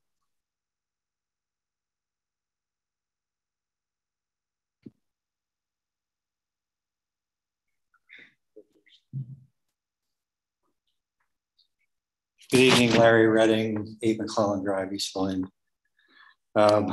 Before I address the topic that I came to share, I would encourage each board member tomorrow morning to call your legislator and your senator and tell them what you spent the last basically 4 months debating on how you're going to balance a budget, especially when they're sitting on a $4.5 billion surplus and still trying to figure out how to spend the American Rescue monies. And as was pointed out, you know, the mandated costs that they could direct, the one that drives me absolutely crazy is the PCERS thing, created by the legislature, and they're the only group that can change that. They could fund, you know, a portion of that to so you don't have this conversation going on for hours whenever it's something that they could have addressed for you. My main topic is to advocate for more than what the minimum requires as it relates to the publication of the minute or the agenda for the board meeting and the timeliness of that posting and the attachments that are associated with the agenda. It was very frustrating tonight to sit here and know that each one of you are looking at an agenda and attachments and referring back and forth, but really not having the information in hand. And there's really no reason that I can understand why that public information isn't shared. I don't know that there was anything confidential that couldn't have been shared to the general public, as it was probably shared to each of the 9 board members. You're getting an electronic copy. Why isn't that electronic copy posted for the general public? And Mr. Wool, you pointed out a perfect example early in the agenda on why that's required. If you're not the first one to provide the correct information, somebody else is going to provide information that you have to then work to refute. If the information on the budget and all of those things are there for the public to view, that's where you're directing them, rather to some social media source that's providing maybe the only information that the public is going to see as it relates to the budget. Before today, I actually was under the impression that you had to wait till a caucus meeting was over before you formulated the budget. And again, that might just be error on my side.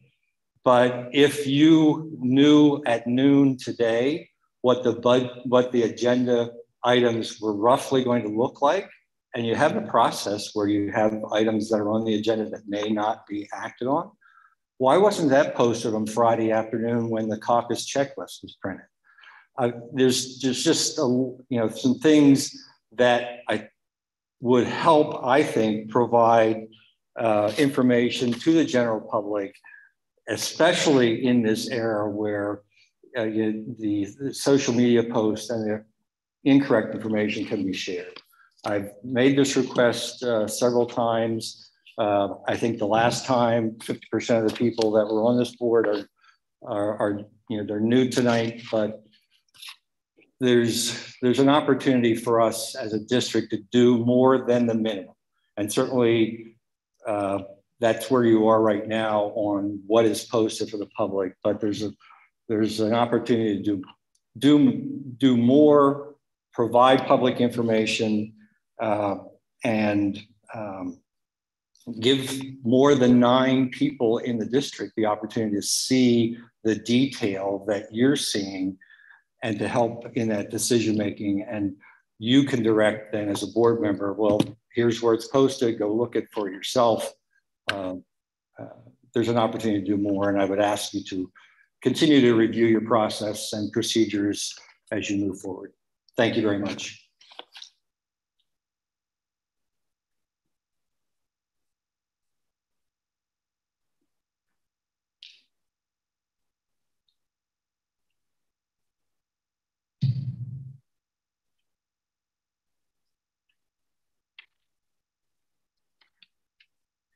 Cheyenne Weibel, Ag Department, here with 2 students. My name is Andrew Lockard. I am the Vice President of FFA. McKenna Emick, I'm a sophomore, and I'm the president of FFA this year.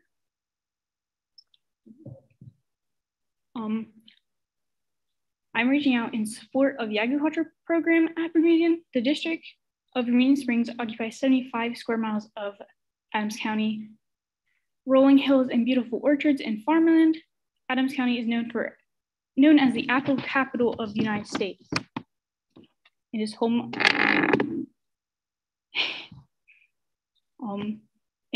of brand names like Lucky Leaf and Musselman's. Many area businesses are related to the agriculture industry. That being said, we are surrounded by agriculture.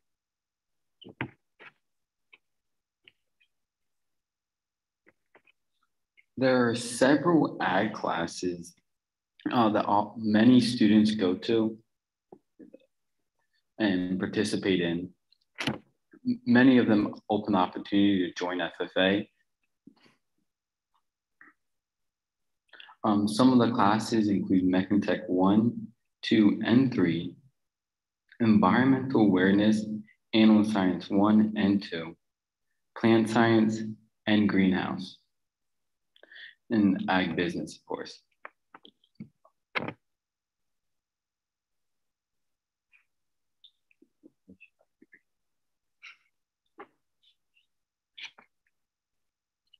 As a member of the FFA, the National FFA organization is the largest student-based organization in the country.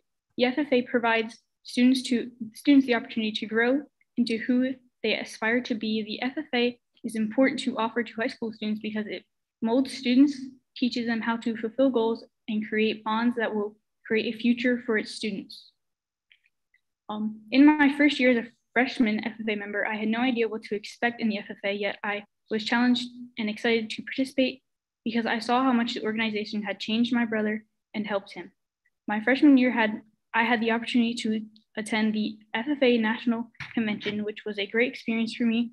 I also attended many conferences and competitions, which have taught me leadership skills, communication, and also created many new friendships for me. These students are just here to talk about the opportunities and accomplishments that they've had in even just a short 1-year time frame. I don't see many students that shine more than my FFA kids and try to get outside of their comfort zone to be able to stand in front of you guys, to be able to tell them about the opportunities they have in the FFA. So they're just concerned about the overall outcome and hopes for the future of the Ag Department and the FFA. Thank you.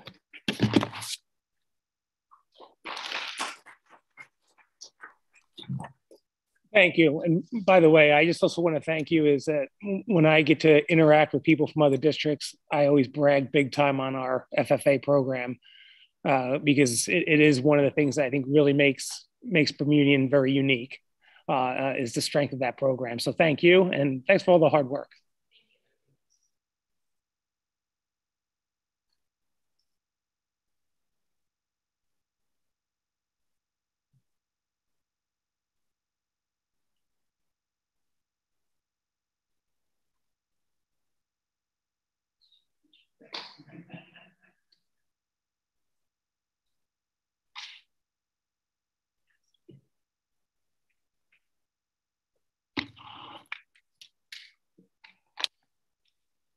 Hello, my name is Amy Leatherman, and I'm here to do my shout outs again.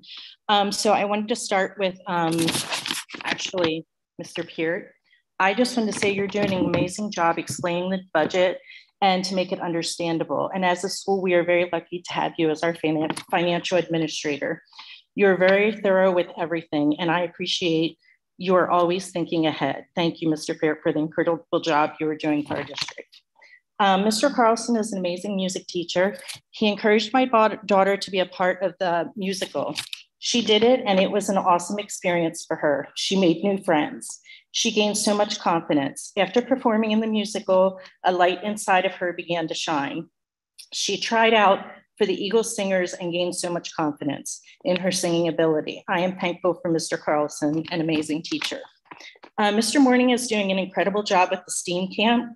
My son was very excited about his projects, and he's learning critical thinking skills, and he has to problem solve and use his creative skills to design his projects. These are great skills for Cade to be learning at his age, and Mr. Morning is doing a fantastic job.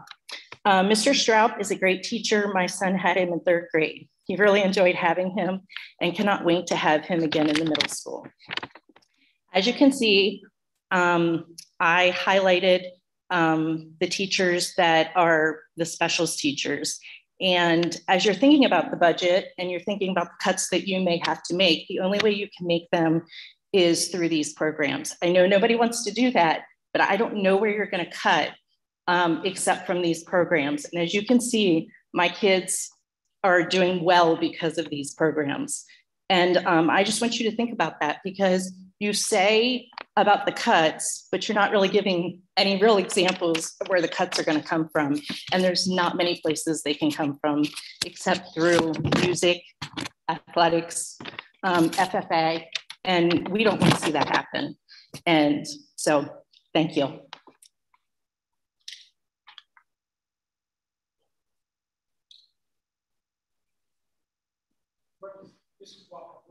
sorry. I got a big mouthful. Yeah, so I guess I was one of the people that got the information that we were aiming to shut down. Excuse me, can you state your name? Oh, I'm John Catula. I graduated in 2012. I had perfect attendance throughout. All right. Thank you. But yeah, I got the news that they were closing down vocational programming, so at least we were aiming for it. And like I said on Facebook, I came across that vocational programs were going to be targeted. And there was a guy named John Wardle. And a lot of you guys know the guy. And I can tell you one thing, I'm a lead diesel mechanic at KBS right now because of that, man. And on our graduation day, he handed everybody $1. He said, "This is the dollar I give you, the next dollar you'll earn." And I can't even tell you, because of that vocational programming, earning my green hand degree in agriculture, they paid for my college. They paid for me to go become a diesel tech. And if it wasn't for that vocational programming, because I didn't excel in math, I couldn't do math, but I could weld circles. You know what I mean? I could build engines. I could take something apart. I could put it back together. I was heartbroken, you know, when I heard that we had to budget money in order to do that. Because if it wasn't for John Wardle, I wouldn't became who I became. If it wasn't because somebody believed in me, I wouldn't became who I became. My sister, Rachel Turner Diaz, I don't know if you've seen it on the news, but she just got a serious award. She's a fish and game warden. And if it wasn't for vocational programming that she was in, she wouldn't be the first female officer to take that position.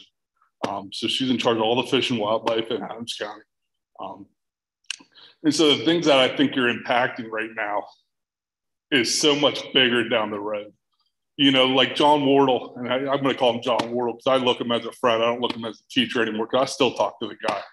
I'm sorry if anybody knows Mr. Wardle, but I look to him as a friend, you know, and his core study was nothing about core study. I hate to throw him under the bus, but I remember the guy would bring his tax papers in. So I knew what Mr. Wardle made. I know what he was able to do. And he showed us his tax papers during ag business, and he'd fill them out with us. And he shows how to do a W-2, how to do a W-4, and how to file your taxes. And that practical skills led into my success today. When he believed in me through public speaking, it led into who I am today. And like I said, because of that vocational programming that we have here at Bermudian, it led to who I am today. You know, I literally bought a property in Bermuda just so my kids could have that same opportunity that I had. So, I mean, I'm hoping that you guys don't cut the vocational programming, especially agriculture, arts, whatever, biology, because you don't see the bigger picture and what it makes that kid become. You know, I don't use U.S. history every day. It's just not in my math, you know, but I do use some of the key concepts that I learned during agricultural business. I do use the key principles that I learned using what he taught me and how important that budget is. Because he'd go over a budget with us, you know, he'd bring his bills in, he'd show us his bills. And I know I shouldn't say all this, but he would show us the practicality of everything. Like, this is what you're going to face in real life. This is real life stuff. And, you know, we kind of held it up there and, you know, kind of laughed at it. But I mean, even at 28 years old right now, I still hold that. I still hold that dollar that he had.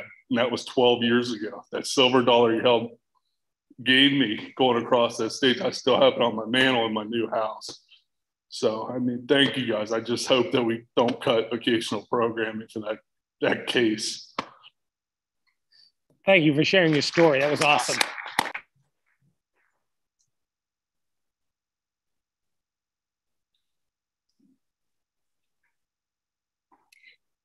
Hi, I'm Athena McNulty, and I just want to thank all of you. We're here at 10:17 on a Monday, and I'm sure everyone is ready to go home. But I also want to I emailed each of you, and I heard back from 9 of you already. Just a quick turnaround that you're responsive. Just we're the small community where I can reach out to you and actually feel like I have a voice and you're listening to me.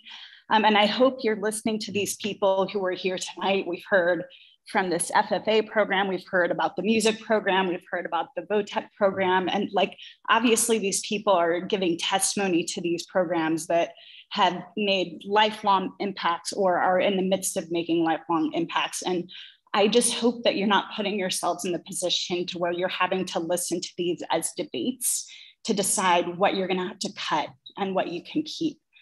Because it sounds like we're just in dire straits and that's just where we are. So I just hope that you make the right decision so that you don't have a mob of angry community members coming back, asking a lot of questions later when it's too late to do anything about it. So thank you.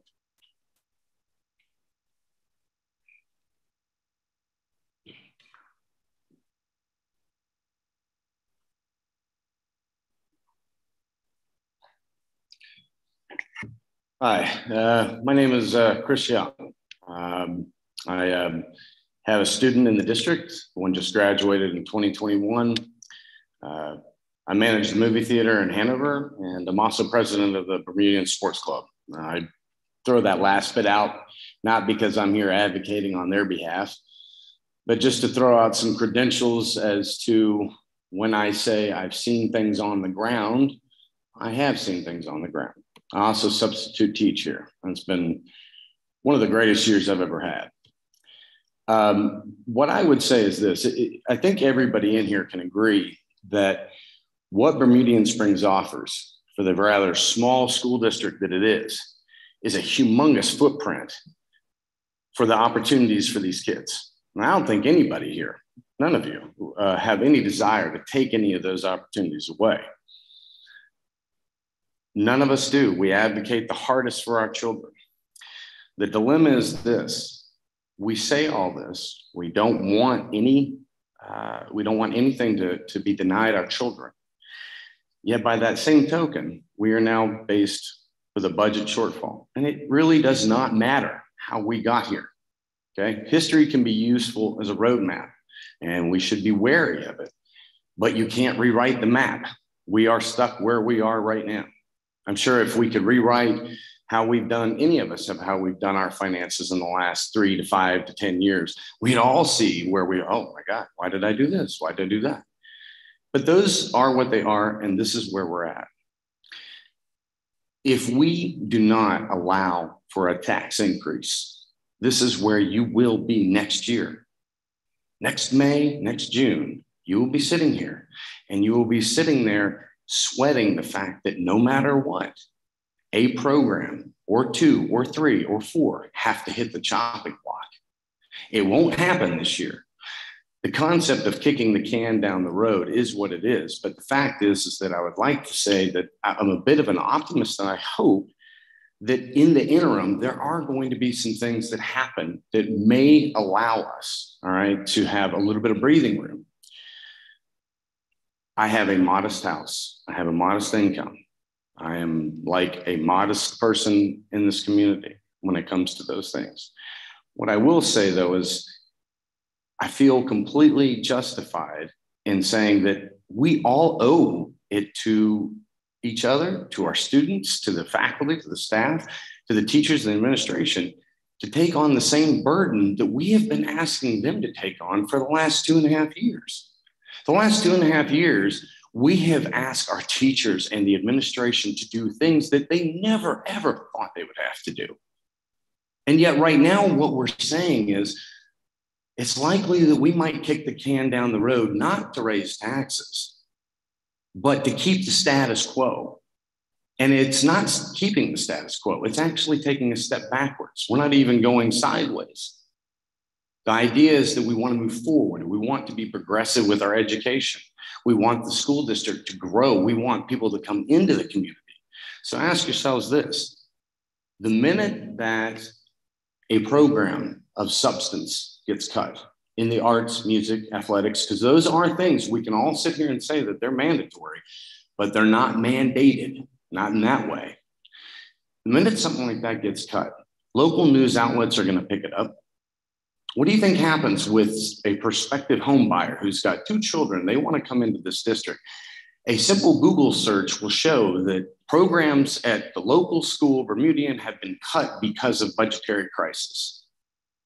What happens if that's basketball? What happens if that is the musical? What happens if it's any number of things? It may not affect your children, but it will affect people. Why would you want to move into a community where you see what is happening, that things are getting cut? If no tax increase happens, we are dealing with double the next year. I recently went to Tennessee. My mother had to have surgery, and I took her to the hospital. And while I was in ICU with her, I walked outside to stretch my legs, and I had these big letters that said, "Heroes work here." I looked at them. I was like, yeah, damn right, they do. And it occurred to me, heroes work here. I've seen it all year long. Heroes work here. They teach our students, and they care for them. You cannot bind them by not providing them the financial well-being to be able to be successful.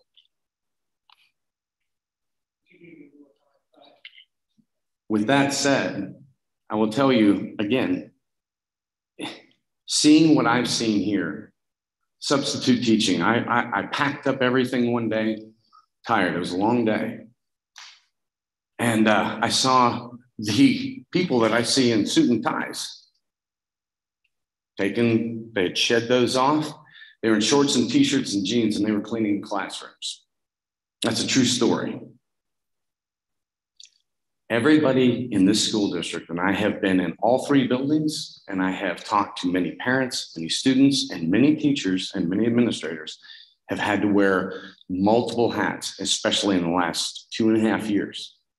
With that being said, now you're saying that if we do not meet this budget shortfall, we have to cut and slash more, but you don't want to take it from those programs. So you are going to force everything on those people who have already been juggling what they've been juggling.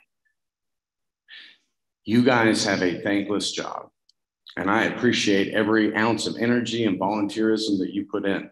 It is amazing to me that you will show up and you will stand up here and, listen to everything that everybody has to say.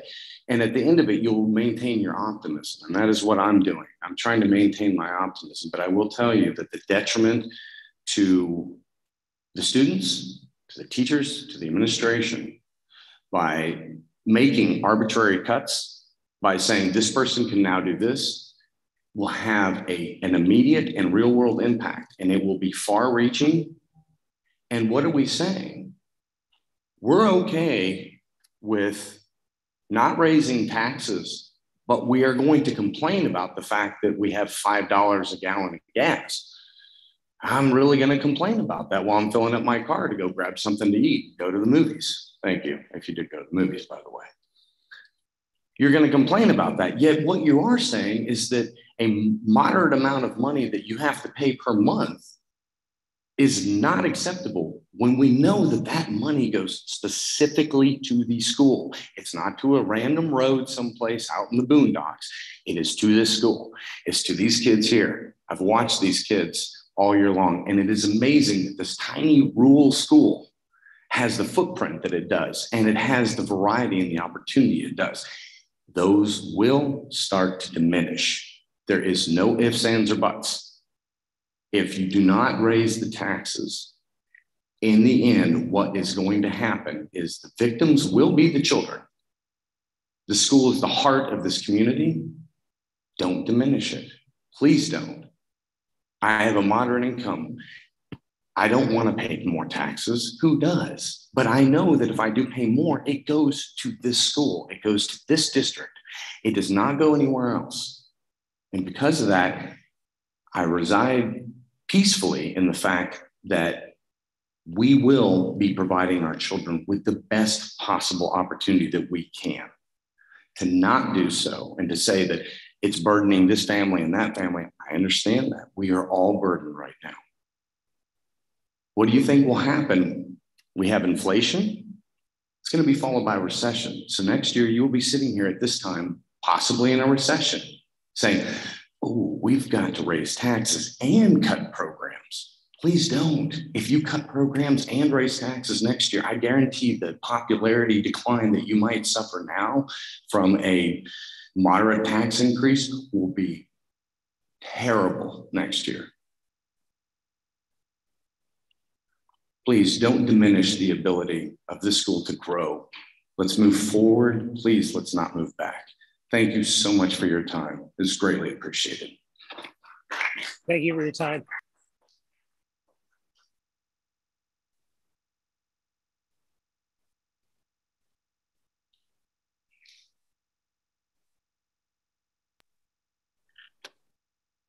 Okay. At this time, we're going to have to go back into executive session because we ran out of time before the meeting.